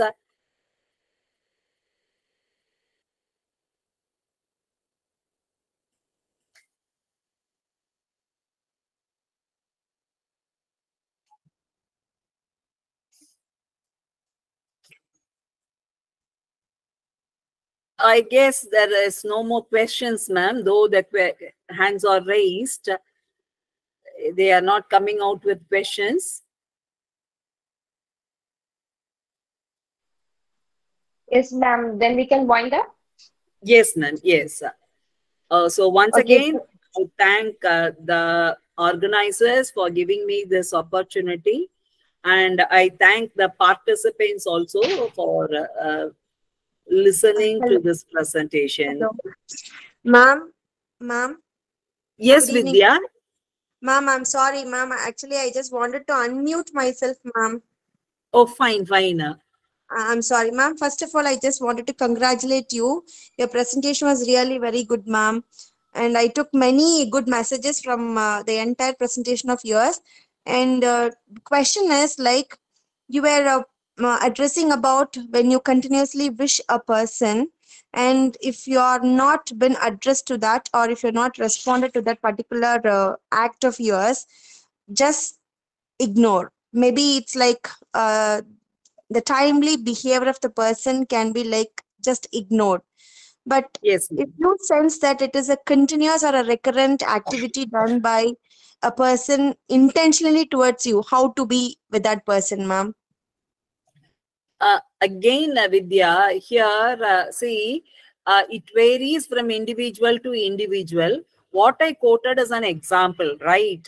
It's a human tendency. When I greet someone, I expect the same kind of reciprocation from the other end also. So one day I can ignore, 2 days I can ignore, 3 days I can ignore, but lifelong I cannot ignore that kind of response. Am I right or wrong? Yes, ma'am. So Absolutely. as an individual, we have to decide that yes, sometimes 3-4 days, it might be the upper ceiling. Then if it continues, maybe I should, if I mean to have a relationship with that person, yes, I may try to find out. See, every day I'm greeting, you're not responding. What's wrong with that? Something like that. We can try to open up and it all depends, right? And again, if the response is a closed response, then naturally we have to, yes, we can give importance to other persons and other works. Okay, Yes, ma'am. Yeah. it is So not that we diversion are is the going best to. option, you say, no, ma'am? Diverting yourself is the best option in that case, like if there is the Yes, recurrent yes. activity from that person. Yeah. Yes, and it Okay. is not total. We are not. It is not something we are going to hate that person. Yes. Yes, we Yes, are. ma'am. We are not going to avoid them totally, but Yes, we are ma'am. going to stay away from that kind of practice. Yes. Yes. Yeah, I understand, ma'am. Thank you so much, ma'am. Yes. Thank you, Vidya.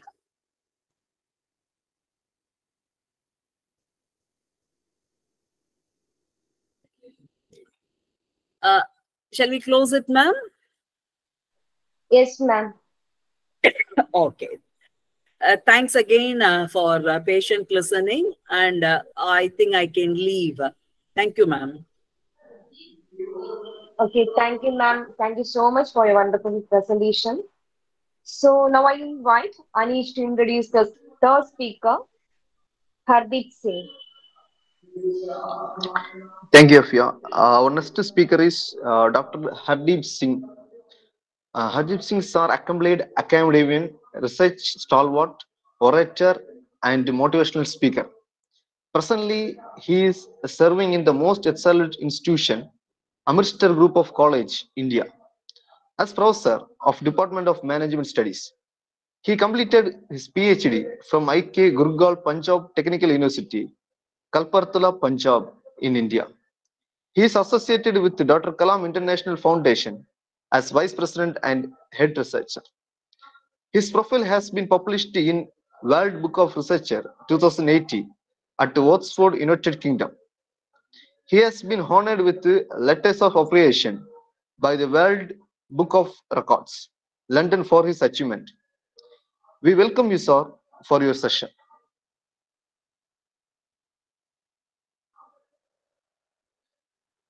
Hello, good evening. My screen is available.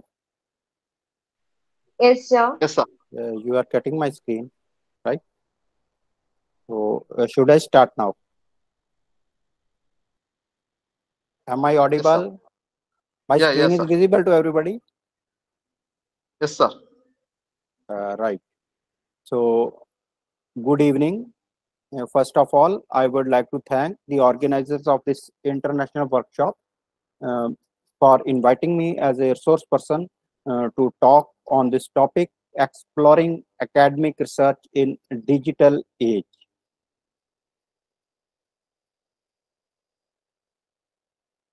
Talking about academic research, we all know that universities are fundamentally about two things.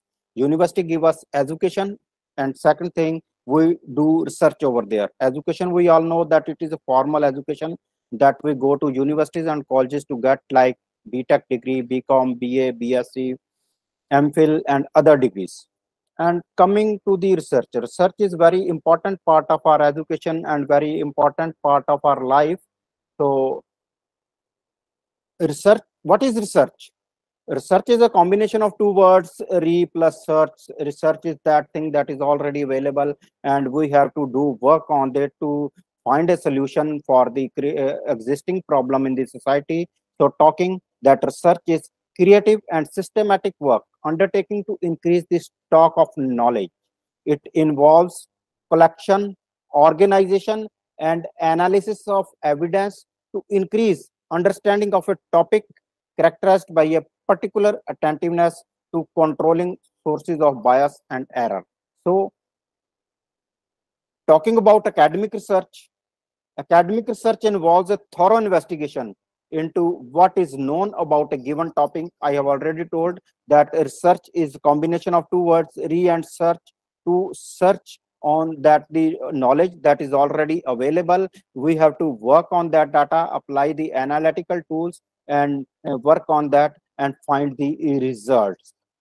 Other sources help add depth to your understanding, strengthen your argument, and reduce bias and misconceptions. So,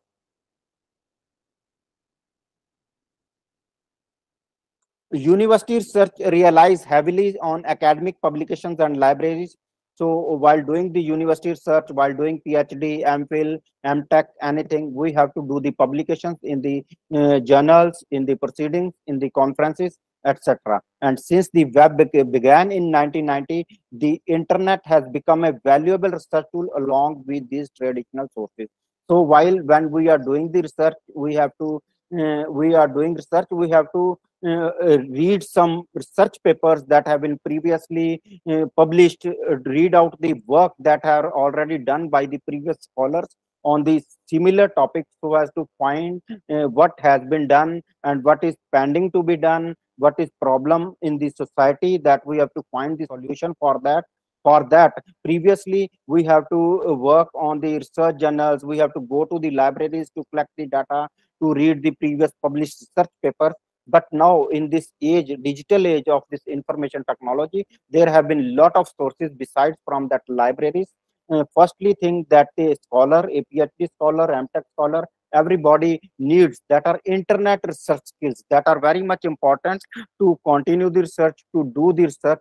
However, although a quick internet search may seem the easy option for finding information for coursework and the assignments, if you are not careful, it can severely compromise the quality of your work. While doing the research, it may be your PhD research, it may be your master research, your MTech research, or any research, the quality matters a lot. If there is not quality in your search, that research is not valuable, that is not worthy, and it will not work to find a solution for any problem.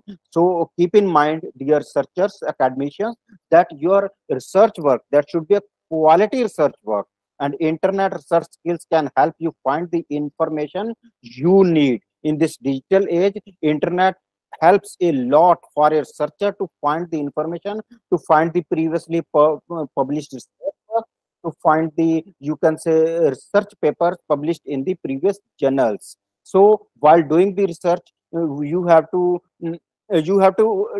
read the past search, the previous search. In academia, it is considered important that the new research builds upon past search. I have already talked that we have to read the previous research papers that have been published by the previous researchers or scientists, and we have to find out what is further to be done. Academics will typically conduct a review of previous research before carrying out their own work. Once they have done some of their own research, they will generally write it up and make it available to the future researchers. However, this is a strict quality control system in the place. I have already talked that quality is very important part in while doing the research. It may be your master's research, or it may be your PhD research, or it may be your postdoctorate research. So peer review, it is very important part of the research. Peer review is a core part of academic research. It is a formal procedure for checking the quality of research before it is published. If a publication is peer reviewed, it means it has been read, checked, and authenticated by independent third-party academics. Peer review has been the quality control system of academic publishing for hundreds of years. So peer review is very much important. When we do a quality research, we submit our paper for publication in the journal. We send our proposal to the sponsoring agency for getting the funding, or we submit our thesis to the university. So the peer review has been done. There are some experts of their concerned area. They check into the matter. They check the, you can say, the research methodology, by which way you have done the research. Have you applied the right tools? And lastly, that is the matter okay? Isn't it copy paste or anything? Isn't it plagiarism free research paper? Your paper should be plagiarism free. There should not be any copy paste method, or your thesis that there should be no plagiarism. Only you can say 15 to 20% of plagiarism that is acceptable in various journals for publication, or in various conference proceedings, various conferences that we have sent the paper for, you can say, presenting in the conference. So your paper should be plagiarism free, and even your research proposal that you have sent to the funding agencies. There are many funding agencies available, like UGC, AICTE, DST, and many other funding agencies are there who give the funds to the researchers or to the research scholars for doing their research. And that funding is done only if your research proposal, that is a good quality research proposal, and there is no plagiarism, quality work has been done. So the funding agency, the peer review committee, if it is quality work, that it passes your proposal and sponsorship is given. And if you have submitted the paper for publication in the journal and it is of good quality, peer review committee has accepted it, then it goes for publication. So peer review plays a very important role, and it is a quality control system of academic publication for last many years. So coming to the academic publication, standard systems for preserving and passing on knowledge and expertise had developed to support academic research. Academics usually publish their research in formal publications such as academic papers, reports, or books. Then coming to the journal publication, journals are likely to be a source of information for you at university. You will be expected to reference articles from them in your work. Academic articles are often published in scholarly journals, collection of papers on a particular topic produced and edited by academic process. There are various journals according to the research area, like there are different journals for computer science, different journal for mechanical engineering, different journal for social sciences, different journal for, you can say, management area, and further they are again subdivided that in management area there are different journals that are about, you can say, human resource management, different journals about machine learning, different journals about marketing management, different journals about, you can say, human resource management. Every area there are different journals and different papers are published by their research have been done by different research scholars, and different papers have been published that that are used for referencing for the young scholars, for the fresh scholars who are going to do a research on the on a particular topic to go further search the research that have been done to continue it. Each journal title is released at regular intervals, providing a series of articles on the same topic. So I have already talked that there are various areas of journals, and each journal is released at regular intervals. Like some journals they are released monthly, some journals they are released annually, some journals they are released 6 monthly. So they are according to their demand or according to their you can say schedule. Then the academic press, the specialist publishing houses, various publishers, professional societies like CSE and many other societies and university presses exist to produce academic books and journals.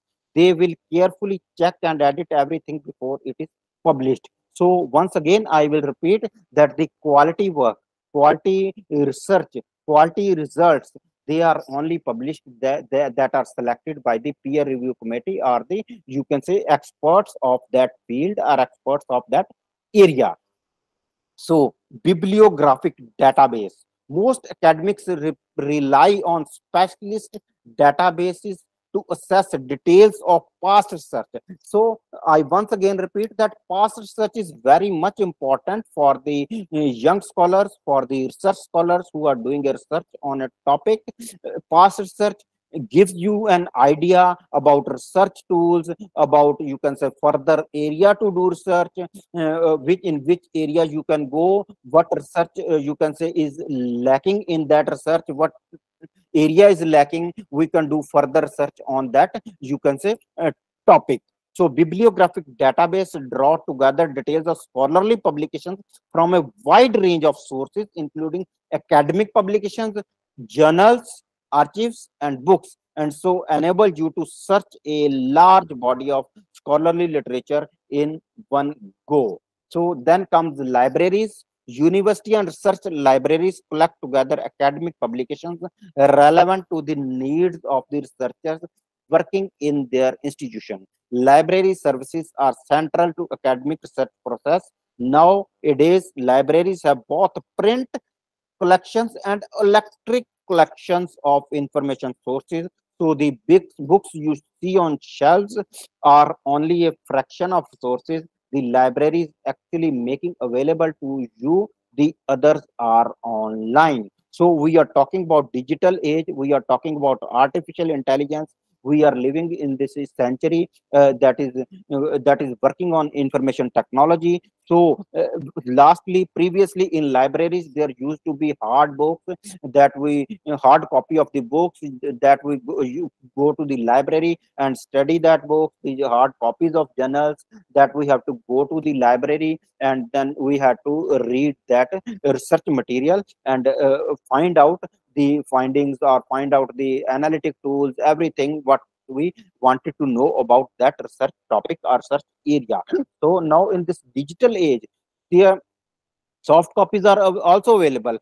Print journals are also available, and electronic copies of that journals are also available, e-copies, and even the you can say conference proceedings are available in soft copy. So in the library you can go, you can make your account, you can take the you can say membership, and you can read all you can say soft copy of the research material, research publications or the books, and you can get the material that is required for your research topic or for your research area.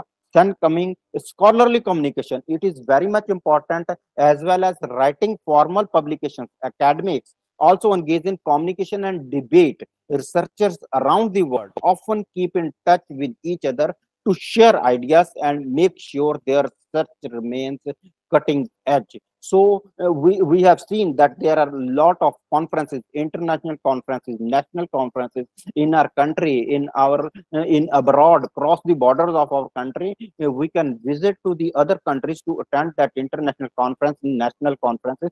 What is the idea of doing that conferences? The idea of that conferences is to share the knowledge of the different researchers.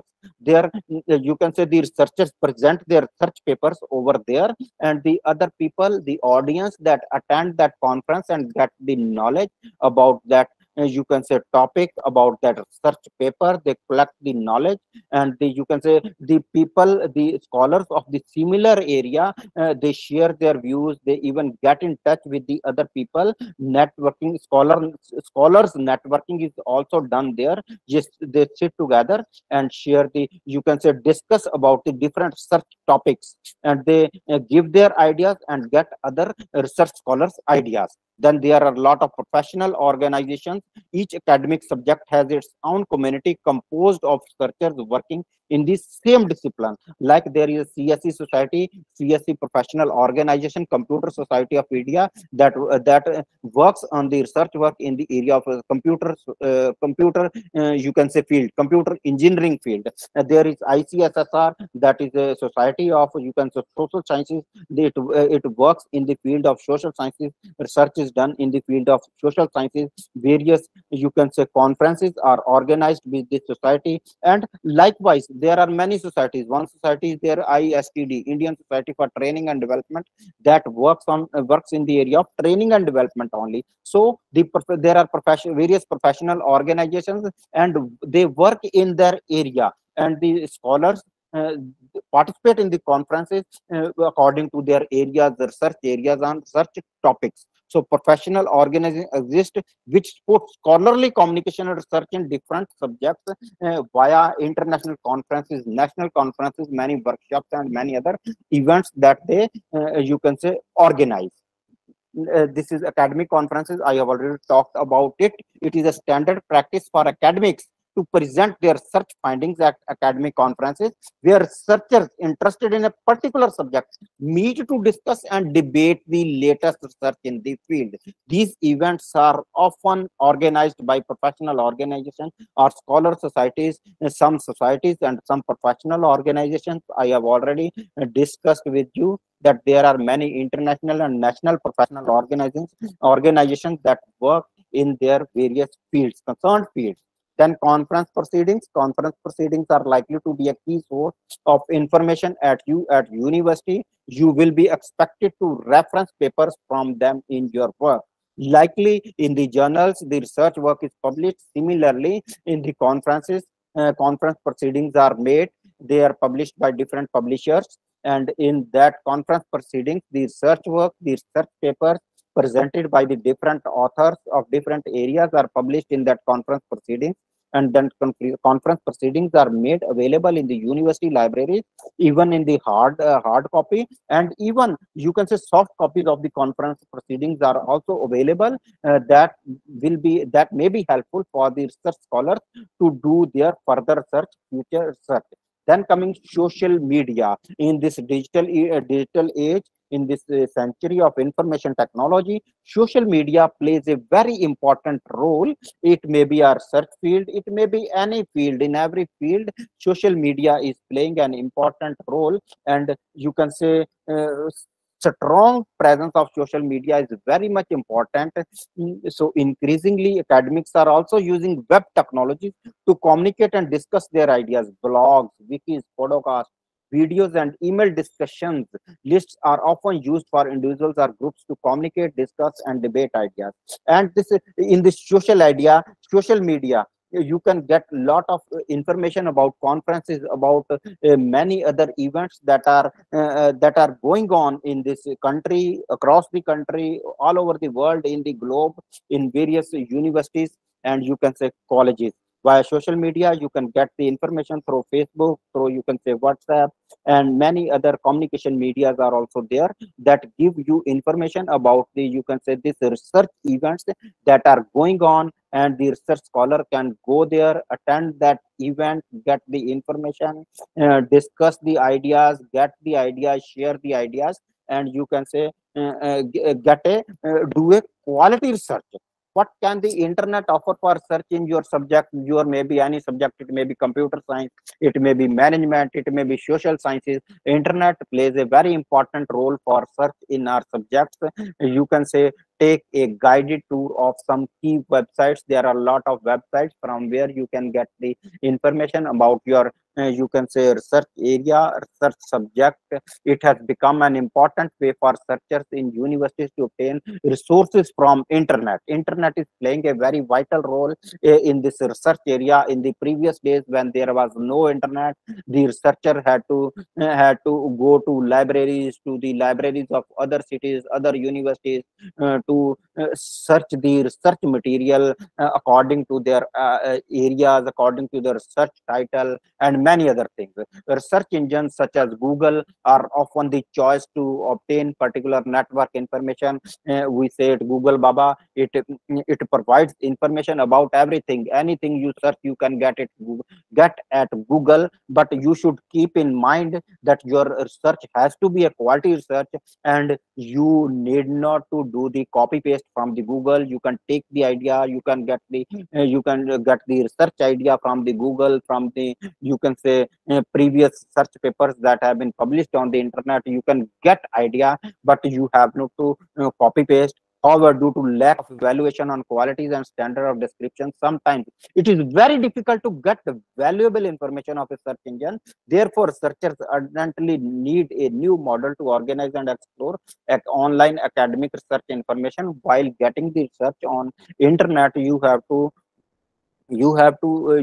have a good knowledge about your topic, about your research area, what you are going to do, and what knowledge do you need, and what is required. Subject information gateway, starting from the mid 90s of the 20th century, hundreds of subject information gateway with valuable online academic resources to users are built up worldwide, providing valuable online academic resources to the users.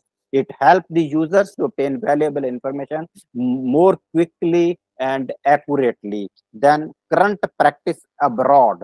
Subject information gateways abroad started earlier. Early subject information gateways were usually built up and supported by big research projects. Later on, university libraries and research organizations joined in.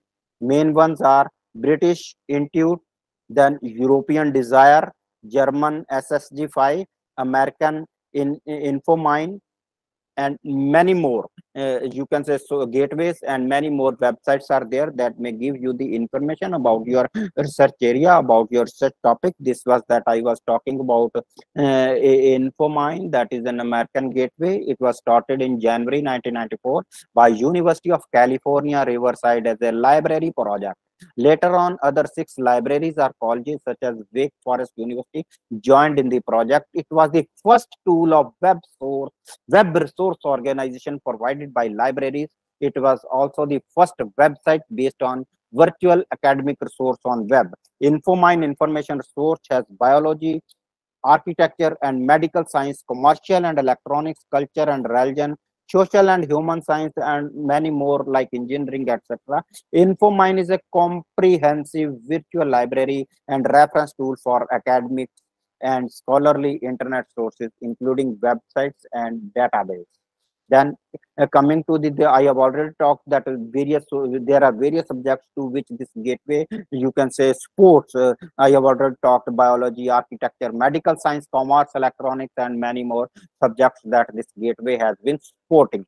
Then Intuit, it is the largest subject information gateway website in British as one of the eLab projects started in 1994. In October 1999, projects were submitted by RDN, Resource Discovery Network projects. RDN was initiated by Manchester University Corporate with many corporates and funders. The core of whole organization is an association including 7 universities. There are 4 areas which sport to which this gateway sports science and technology, arts and human science, social science, health and life sciences, etc. Free, high qualified network sources services are provided to instructors, researchers, and students. In July 2006, RDN was renamed as Intuit. Then CALIS, China. It is a Chinese gateway. One subject information gateway built in China was one of CALIS projects started in 2000. The participants of CALIS subject navigation database consists of 53 university libraries. So far, it contains 160,000 free academic resources relating to 111 subjects, 79 first-class subjects. So source types include references, full text, multimedia, interacting sources, yellow pages, events, etc. This database was open to all participant libraries started from June 2006. It has been clicked 760,000 times, providing students, instructors, and researchers in the university's free access of academic network information. Then coming to the National Science Digital Library, Chinese Academy of Science National Science Digital Library officially started the built-up work on Subject Information Gateway in December 2001. Until July 2008, 5 Subject Information Gateways had been built. They are physics and maths, life sciences, book information, chemistry, source and environment information science. Then lastly, concluding my topic, I was talking about academic research, quality academic research, the role of digital age, this artificial intelligence in this research work. So there are a lot of information gateways for academic research, like we have already talked.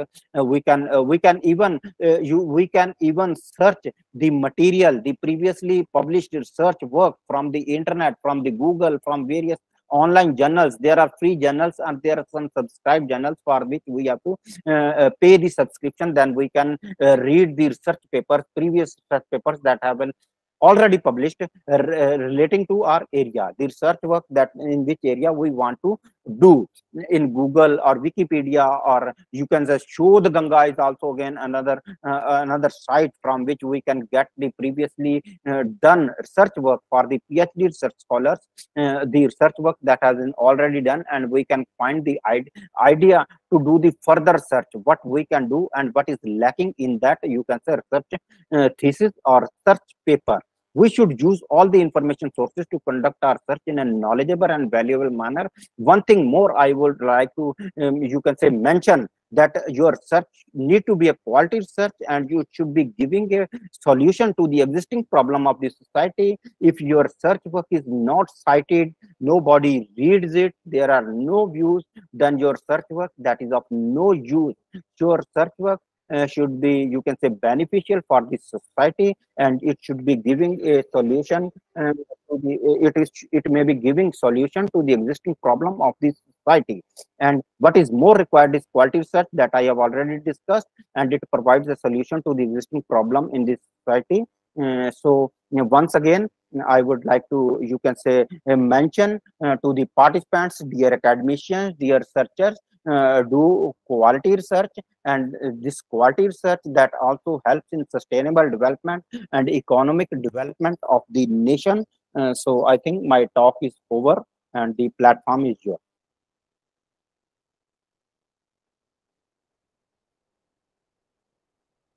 So I have ended my talk. Once I would like to thank the organizers once again to invite me on this platform to give my talk on this topic, exploring academic research in this digital age. Thanks once again.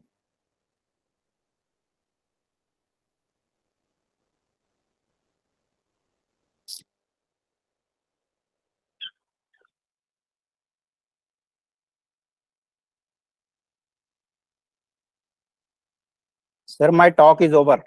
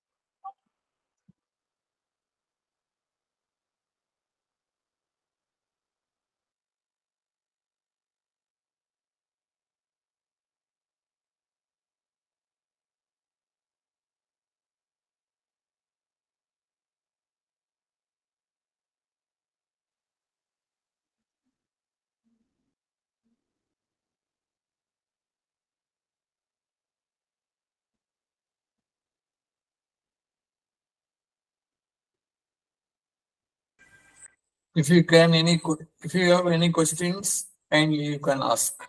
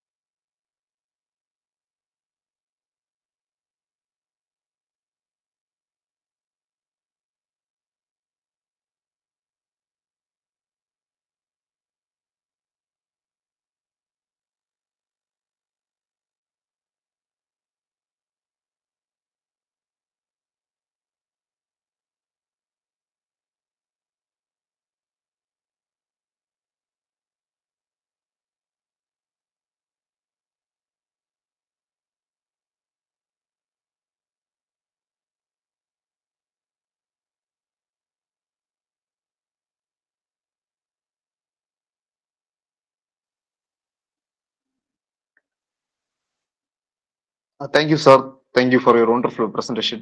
I think there is no queries or no doubt.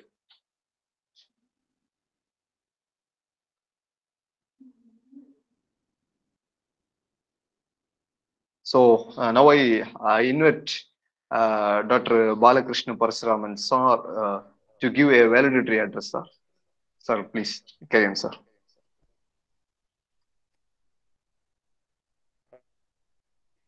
Can you hear me? Yes, sir. Yes, sir. I will hear you. Is it clear? Yes, yes, yes, sir. Okay. Okay. So thank you to our moderator. So I believe today is the last day of our virtual workshop. I was in the first day. I gave opening speech for the first day. So today, I believe most of you already learn and relearn, okay, and continuous improvement on teaching and learning, especially in the virtual classroom. So I believe most of the speakers, distinct speakers, already deliver their what they call their thought last 3 days, and I believe you all benefit a lot from their thought and also their viewpoints, especially during the time now. We are having a difficult time, I can say difficult time, because everything change very fast. Every day we can see the changes actually take place, especially in higher education. So I congratulate all the participants who are very patiently followed the day one until now. And I believe all of you are working in your respective university all over India, maybe some of them from Africa or Malaysia. And I believe there are speakers also from all part of India, and also the participants also come from so different. Although Indian is a big state, but India is big country, and also we have a lot of state, and there's a differences between a state also. And the same thing goes to even other countries like Malaysia, Europe, USA, and many places in the world. But I think the one thing that we learn actually is only one universal, which we call virtual classroom. So classroom can be physical or can be online. Both actually focus on the teaching and learning, that we what we call giving our sharing our knowledge with our students. So as I said in my first day in opening speech, say that today the classroom is totally different. So the expectation actually comes from the student, not the teachers. Those days maybe one-way communication, but now we must compulsory have two-way communication. And I believe after the 3 days virtual what they call workshop, that we all gone through, I think one lesson we learned that the challenge to how to bring the students in the classroom and how they are actually engaged and commit, and also finally when they are out of the classroom, what they can bring back to their own life, also future future life. Because believe or not, our students will be the future talent, future leaders, future talent. That of course the industry expectation quite high on them. So everything actually happening in the classroom, and of course outside classroom. I believe both is very important, classroom and outside classroom, lah. Today, a student so much focus on classroom, even the lecturers so much focus on assessment by exam and so on. I believe exam is not anymore relevant on the final exam. Maybe final exam can be change the mood into something different, that we all can think about that, how to rather student memorize, more on critical analysis. So these are the thing. I think there will be future scenario, like we call ODL now. Okay, a lot of university around the world started to introduce online learning, even at the postgraduate level. Recently, I found that whatever I said is already happening now, where all the top universities like MIT, Harvard, Cambridge, Oxford, I think they already joined together. And now they're already coming back to Asia and start selling their what they call their degrees, right? And then people start buying because you know that they have a high credential, but no more they stay in United States or Europe, or they are coming back to the near to our place, so that's how happening now. I think we here need to think about that also. So even the leaders, think about that. So what is going to happen? The university leaders, vice chancellors, deans, whoever holding the position must think about how to transform the teaching learning into the classroom, that also student play an important role. Okay, so my conclusion that student must come first, and then the lecturer become facilitator. Mostly lecturer, you must be play a role facilitator. You can't teach like you teach in a school, school different, because school they are still not come to the maturity or adult age, so we need to guide them. Even high school, I think we already started to think about this, more participation from student and so on. So I believe university totally a different platform in the future, that we all must be rethink again what will happen. So start from the today. Don't think about tomorrow. I think many of you maybe will start a new class in the 1 or 2 months later, and I think you all have to discuss lah. We have to do a long workshop, like what is workshop. So I really thanks to Camp Comorian class, and also Lavender Club, both Dr. Regina and Dr. Frank, and of course myself from Malaysian Industrial Relations and HR. Really thanks to all the committee members, moderators, and also people who were involved, directly or indirectly, I think, to make this program. That's why I, since 3 years ago, I always support all these program initiated by, I can say that, to all of you. Another thing, like I just want to announce to all of you, I recently appointed as a dean for postgraduate. My new job will start next week.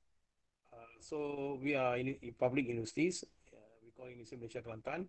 We are entrepreneurship university. So I would like to invite those student, PhD lecturers, maybe some student also want to do masters in Malaysia in public universities, and I really welcome you all. I think nowadays even the lecturers want to embarking their study in overseas, and I think you can take opportunity. So like what happened in China, a lot of student lecturers from China come and study in our university. They only come like one, two, three, or three times a year.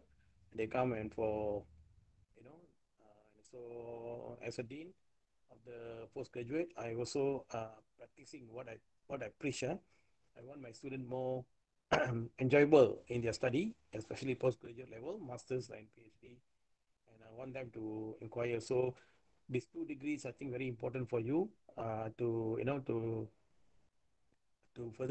further and to enhance your knowledge. I think, as you know, Malaysia is Center for Excellence, so we are purely public university. So maybe you can also encourage your student come and study here and get some experience. So basically, we also get an office in Kuala Lumpur. So normally, you will come to my university 1 hour for just for like tourism. So this is my challenge job for me to bring everywhere the university. So I think India, we are really want to see more students come to Malaysia. Like China, we already have about 400 students from China, and most of them is lecturers. They're studying here. So I hope that to see all, and we make things happen, And already told Dr. Frank also about this, and maybe Dr. Frank can be a counterpart, so that more people come and join. And of course, the quality education is world recognized. A lot of our students from Africa, many coming from Africa, also from Ghana, from Nigeria, and some of them already working in abroad, working in US and Australia and so on. So for that note, I really welcome all of you to contact me. Then we can do a lot further on this. So on behalf of the organizing committee and as a patron for this virtual workshop, again, I'd like to thanks to Dr. Frank and Dr. Gina, both of them, the person that behind do all the work, and in with 2 of them, I think the other like thanks also to Dr. Ganesan from IPG, from Malaysia, together with the other team members, even the students, PhD scholar, master scholar, and of course, I really thanks to our participant. Yeah, respect